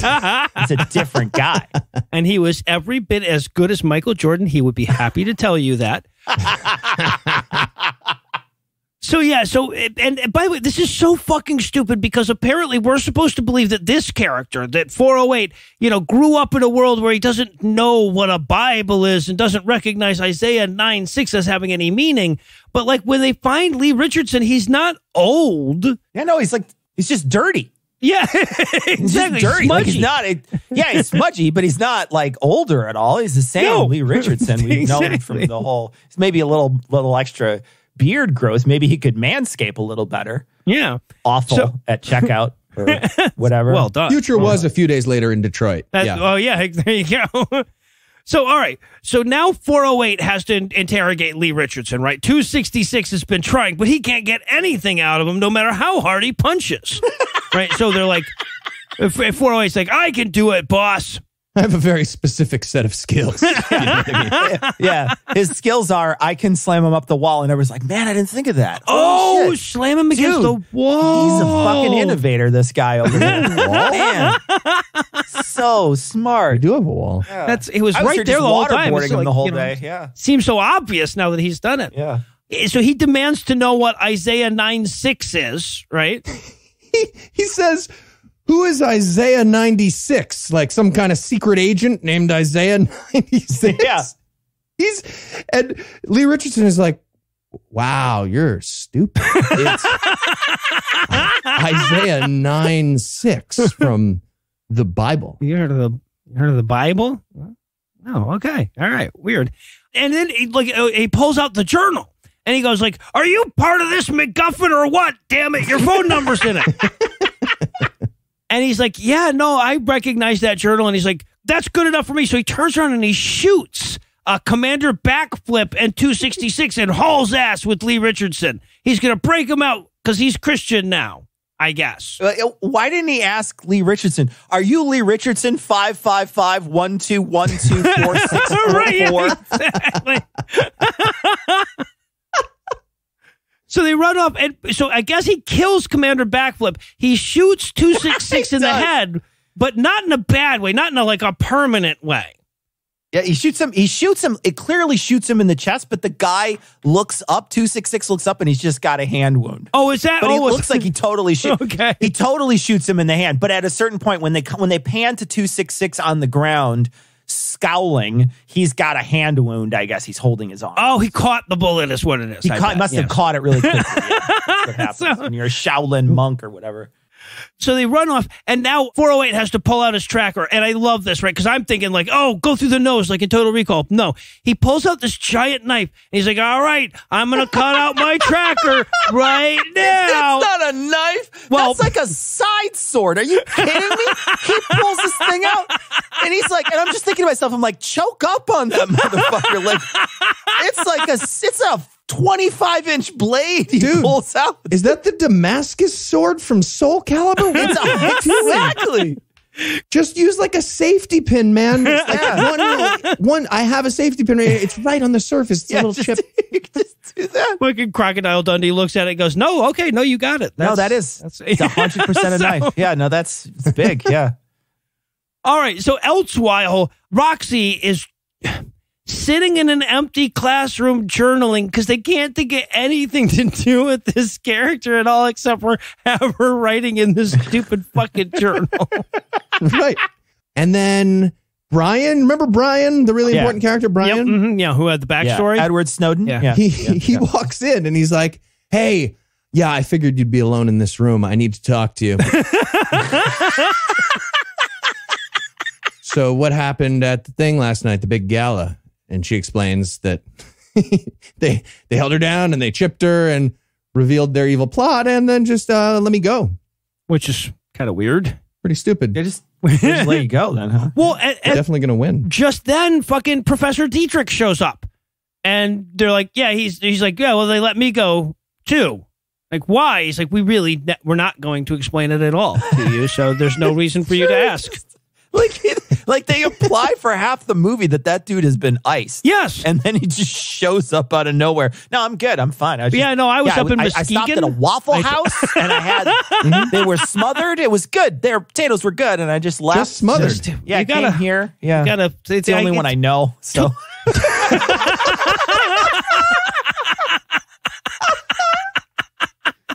I was trying to improvise my order and I couldn't. Because anything else, I'm sorry. Yeah.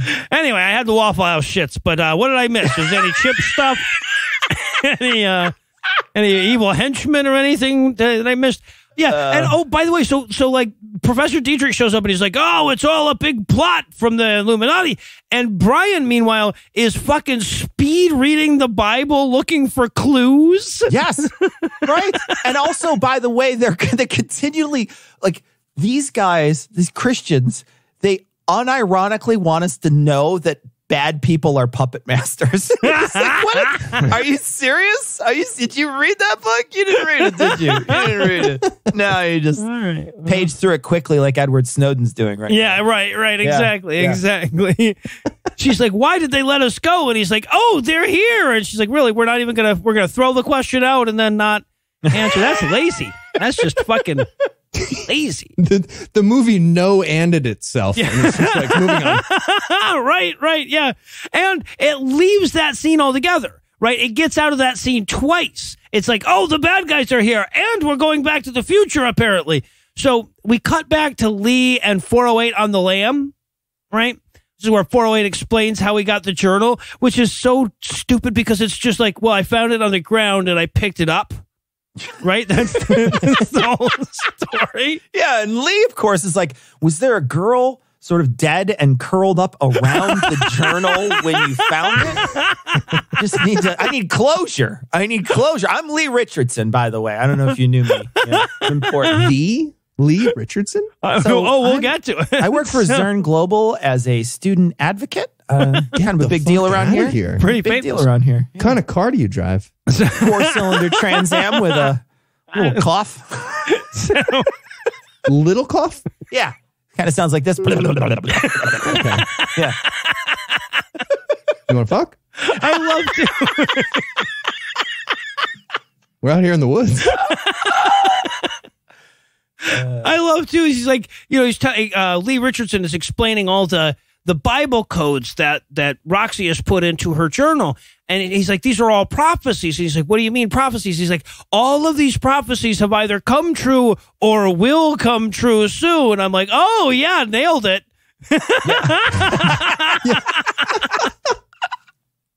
Yeah. Isaiah apparently wrote down what Jesus was going to look like in a sealed envelope. Turns out he fucking nailed it a few pages later. He's holding it to his head like Karnak and telling people what's going on.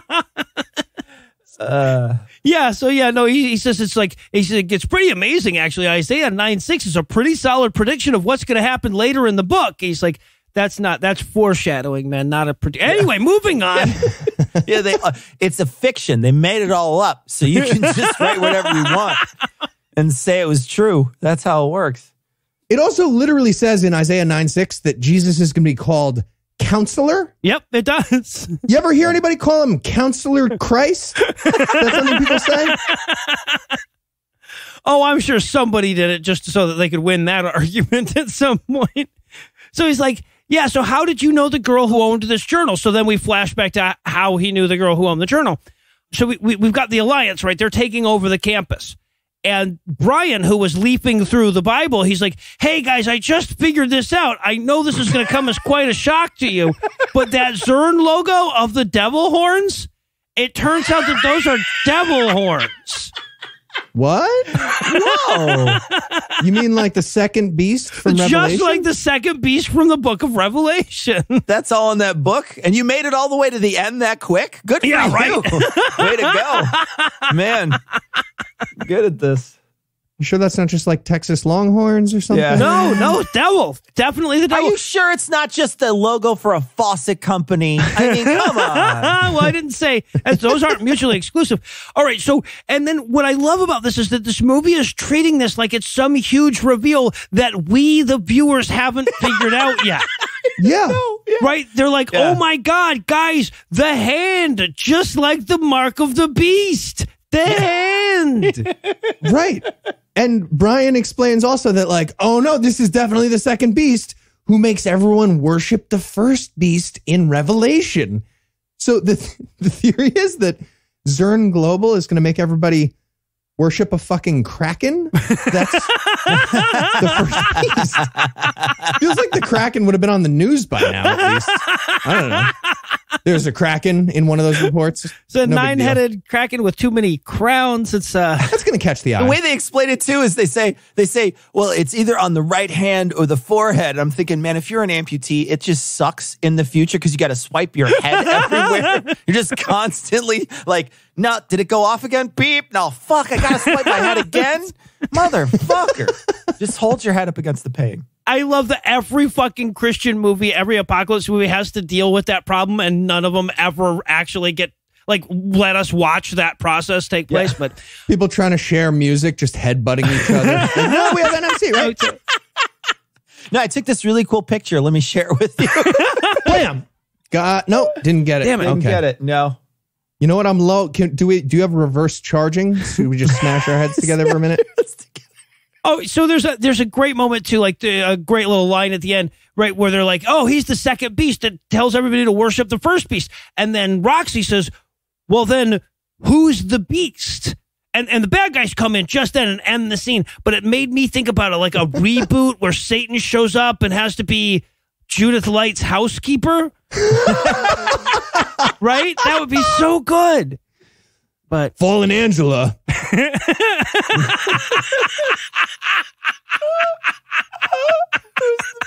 So good. all right. So, but now they've been. Jesus fucking Christ! Is Tony Danza still in it though? Like, is he still in it? Oh, well, I would think. I mean, he's doing something? Yeah, Tony Danza was doing fair. something. He was busy. He was in that movie with Eric Roberts. Maybe. All right. So wait. So check this bullshit out. Now the Alliance have recaptured Professor Dietrich and Roxy, who they let go 2 scenes ago for no goddamn reason. Yeah, very much let him go. Yeah, they didn't have. Sorry, we didn't have holding cells, but now we do. We cleared the green room out from the interrogation room. Right. Now you can go right back there. We figured you were already Get you right back in interrogated. there. Now you had the chip. Yeah. So, Yeah. but luckily for Roxy, Brian knows the old push the bad guys over and run trick. That is true. That is true. Yeah. He does it so sly too. He's like, "Oh, thanks for keeping the peace, guys. Just curious. What if I were to shove you and run?" And it works. Well, it works for a moment, but hey, they have a guy for runners. They do. Unfortunately, Well, they have too many of them at this point. They're like all 5 Oh, We've you're Got a right. Runner guys are just like looking at each other like, "You gonna do? you got Are you this? gonna get it? Oh, is it me? Am I up? Sorry. See, this is I'm why not- we can't be I got my- co-managers of We've Got a Runner. There needs to be a leadership. In 3 minutes, I take my 15. This one's yours. I'm not doing this. Oh, you're on your 15 right now? No, 3 minutes, I take my 15. Not yet. Okay. Yeah. Whose 15 is it now? I don't know. I think it's Bill's. Bill? 264. It's 264, Heath, not Bill. 264. Yeah, 4. Yeah. Okay. All right, so but We just say Bill. but of course by then they've got a head start. The main It's a Runner guy almost has the drop on him, but just then Lee shows up with the star of the movie, that sweet ass Trans Am of his. It's like the Tyrannosaurus in Jurassic Park. No, guys, don't want to see it come back. Don't want to see it again at the end. His pewters Trans Am saves the day. Yeah, for sure. Yeah. Okay. To be clear, he became a good guy here because he accidentally ran over a bad guy, right? I That's think what he happened? intentionally ran over the bad guy. Yeah, but yes. I think Oh, he did he? became he had a change of heart after they forcefully stuck a chip in her like he'd been doing all day. I guess. I don't know. Right, I'm yeah, not sure. exactly. I'm not sure where it Exactly. happened. And I will say, you totally could do this move. You could take that guy out with your Trans Am, but then the one headlight would stick upward for the rest of the time you own the fucking thing, and there's nothing you can do about it. I just want to point that out. Do people have a lot of trouble with that? Like my normal car with headlights just getting fucked up all the time because there's not a cover that closes for it? What? It looked cool. It looked pretty fucking cool. All right. So and then, okay, this scene is so weird, right? So he's like, he runs over the We've Got a Runner guy, and he's like, get in, guys. And they're like, are you sure you can fit 3 people in that impractical ass car of yours? He's like, not technically, yes. Technically, they'll fit. So they all drive in it. They get in it, and he takes them to a cemetery. And he goes, well, this is as far as I can take you guys. And I'm like, oh, he's going to kill him. But no, that's just the line he said when he got to the cemetery. They're all like, oh, is this a oh, you didn't even put that together. Okay, never mind. All right. This literally is how far you can take this. I think we've made it to the end of the line. No, seriously, this is as far out as the train goes. To the end of the line. What? Don't use metaphors. You're going to get confused each time. So, yeah, he takes him to the cemetery. He's like, I can't take you any further than this. This is as far as you go. This will be the end of this film. Don't worry. We're real confident we'll get a sequel. So I take you farther, but I didn't lift you up every day for your whole life. And so I can't carry you anywhere. So long. Yeah. So, and before he leaves, he's like, oh, and by the way, you guys might want to try to take the tracking devices that are inserted into your hands out. They're like, yeah, we were gonna, but yeah, okay, thanks. Yeah. Best bet, like chop off your arm. I don't know. Maybe your entire upper Does body. any of you have a giant bastard sword of some sort? Yeah.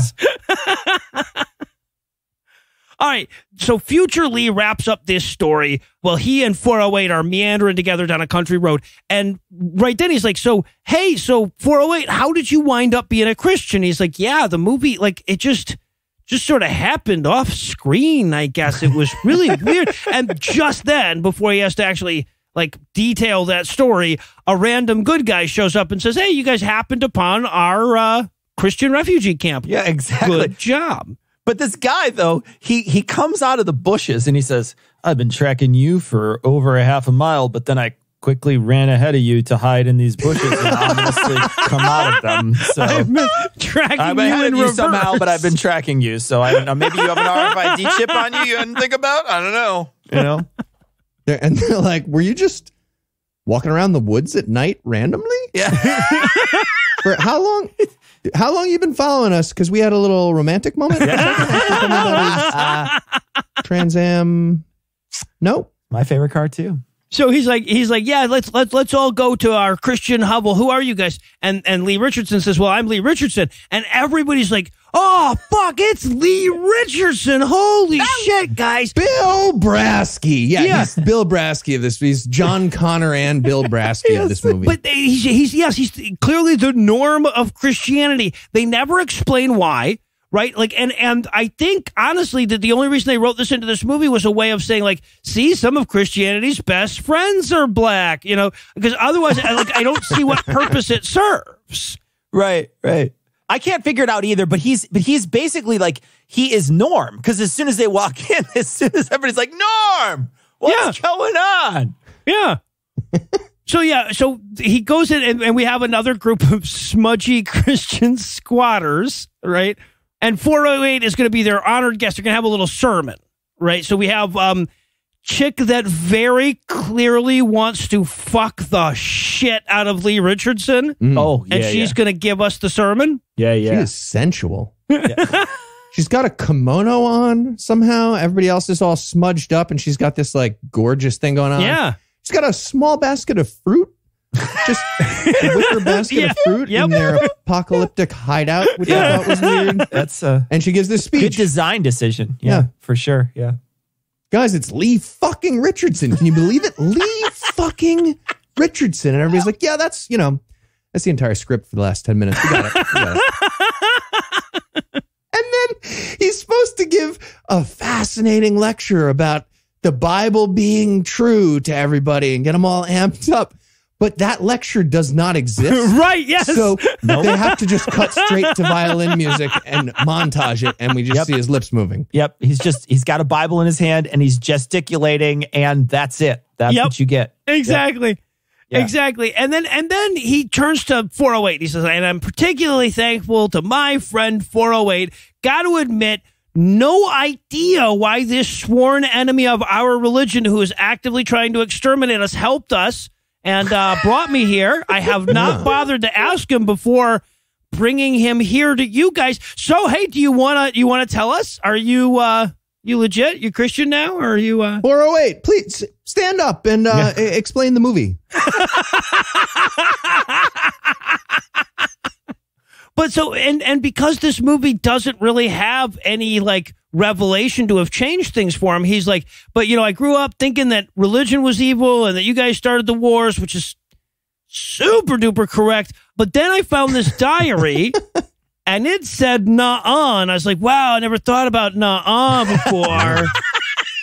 And then I saw a Mel Gibson video. Turns out all the wars were actually started by the Jews. So, atheist army, right? Yeah. And then because this movie knows it's been making us fuck around for too long, during the "you're one of us, you're a Christian now" hug, 408 feels the tracker that they've planted on Lee, and the bad guys are right there. It's really got soft fingertips or something to be able to figure. He's like a cancer sniffing dog. He finds that instantly. It's amazing. It's a waterproof Band-Aid for bee stings, right? For kids.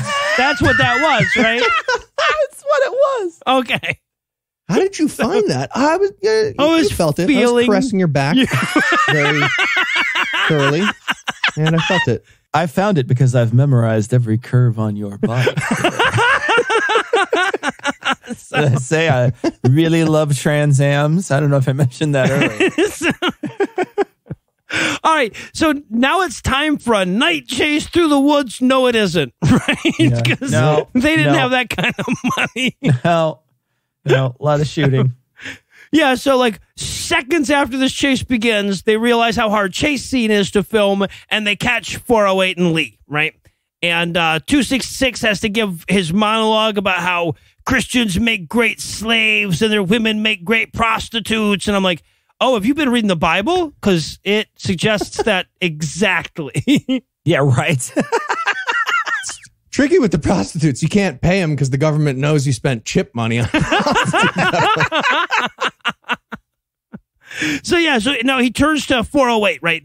And he holds a gun to his head, and he's like, "Hail the calf," which is like, give obeisance to Zerd and Global or whatever. He's like, "No, I am Spartacus," and the guy's like, "I don't get the reference." Like, right, we don't have DVD players in this future. I'm Christian now, though. Feels like you're going to shoot me either way. So, I don't know. Right. No, I'm not going to hail the calf. Can you pick up a calf? Now everybody has to do the call and response. God damn it. Yeah, I have a strategy. Let me tell you really quickly. Just give me the lifetime of a calf, and I am going to kick your ass. So, but then, yes, a gunshot rings out, but wouldn't you know it, it was somebody shooting 266 from behind. I wrote in my notes, like, please turn around and see Jesus armed to the teeth. Please turn around and see Jesus armed to the teeth. No, it's who the fuck even knows? An under 5 screams, "It's the rebels," right? Because that way we have some fucking clue what just happened. But right. The rebels just came and saved them at the last second. Yeah, it's La Resistance from that jail. It's the guys who's like, bring him we'll give him a warm welcome. This is because he paused so long. This is when they finally figured out what he meant. I got it. Okay. So the rebels all run at the evil atheist army guys, and they clearly didn't script this part. They definitely let all those under 5s improvise the chase yelling part, and it went so goddamn badly. Just so like 20 guys being like, "Gun shooting you, bang bang guns, pew pew. I chase you now. I chase you. You chased by my passive voice. Freedom." And there's some people in the background that don't actually know if the camera's running or not, so they're kind of like, "Should I keep moving or no? Do I stop? Or do should I come back to the camera and we'll try it again? Second take. What's going on? Communicate. Use that little microphone." Still rolling? Yeah. So it's the Christians win the everyone just stands across from each other and shoots at each other fight. But damn it if Lee doesn't get dramatically killed. Or, I'm sorry, not quite killed. He gets like, last words killed. Yes. Just like 9 words left in him after they shoot him or whatever. And then that lady, the kimono lady, just has this amazing meltdown. Like she's going to win best grieving scene for a Pureflix award later on in the year. Yes. She is wailing on his corpse. She is just going to town. And then, so we cut one last time back to the Roxy flashback, right? She's visiting her husband's grave. And one small fucking point, like she's got a photograph of him at the gravesite, and it's the same photograph that we had of him earlier, which is also the photograph that she put in the book, because this is the one photograph of her husband that exists. It's all pixelated because she blew it up from that tiny little... Also, it's sitting outside this entire time, but it's clearly on like a cheap fucking Hobby Lobby bookshelf frame. It's not an all-white frame. No. It's like just a fucking frame. It would be a mess if you went out there. Are you kidding me? It's definitely coming apart. It's a rhombus, kind of. It's like an expressionist photograph. Yeah. So she breaks the photograph, right? And they pick up the pieces of glass to cut out their chips, their Mark of the Beast chips.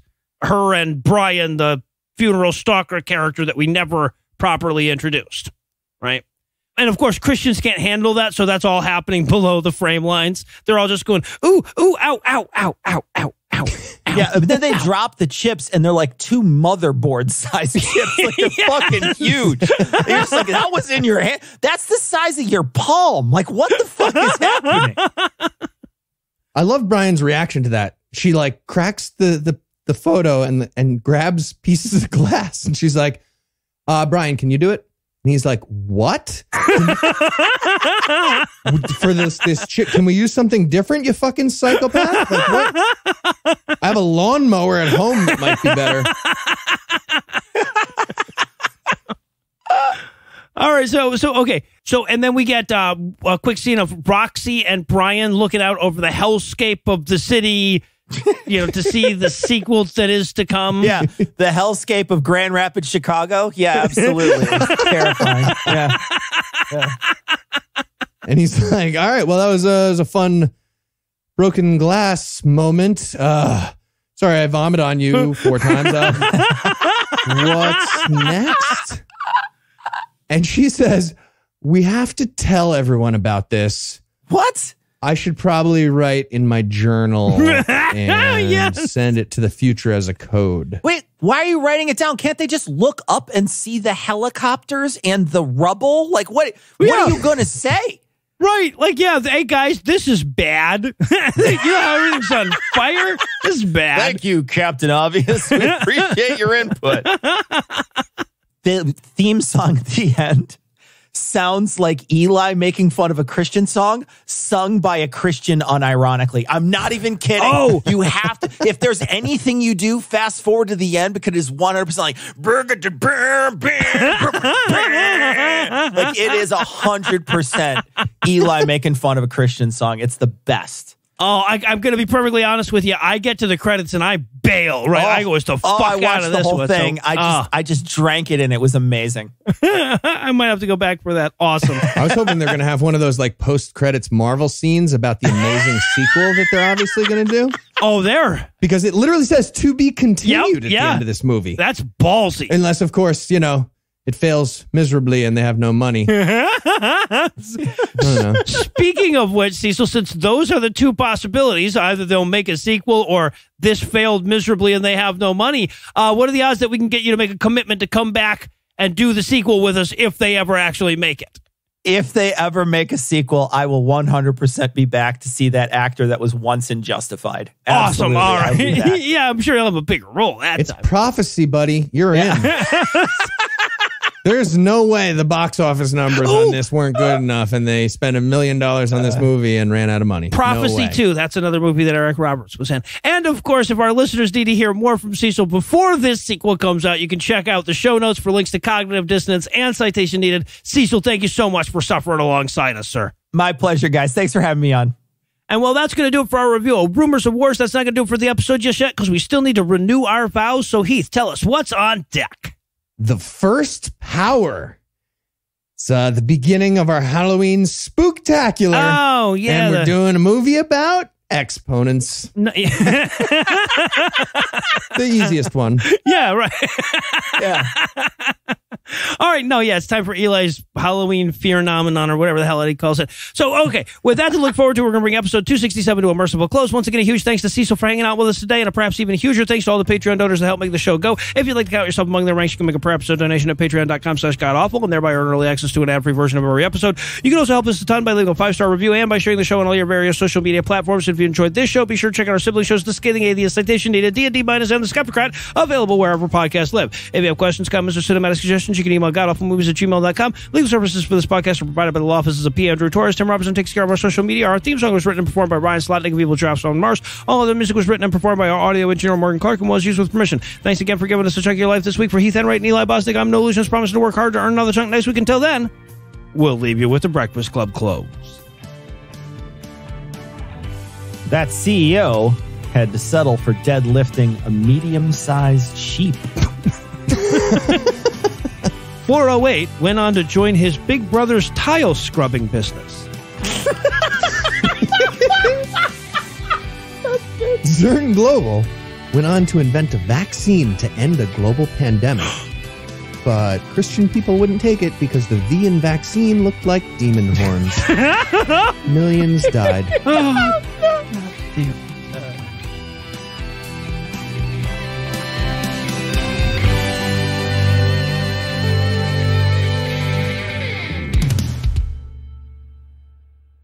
I don't know if I told you guys this, but I actually panicked at the end of this movie when Rumors of Wars came on the screen because I literally thought I watched the wrong one because when Eli told me, he said it was Rumor of War. And I thought, oh God, did I watch the wrong movie? And I thought for sure, because they were both plural, I thought, oh fuck, I watched the wrong movie. And this is only like part one of one of the movies. And I was so terrified that I had to watch all of the movies. Oh, Oh God. The preceding podcast was a production of Puzzle and a Thunderstorm, LLC, copyright 2020, all rights reserved.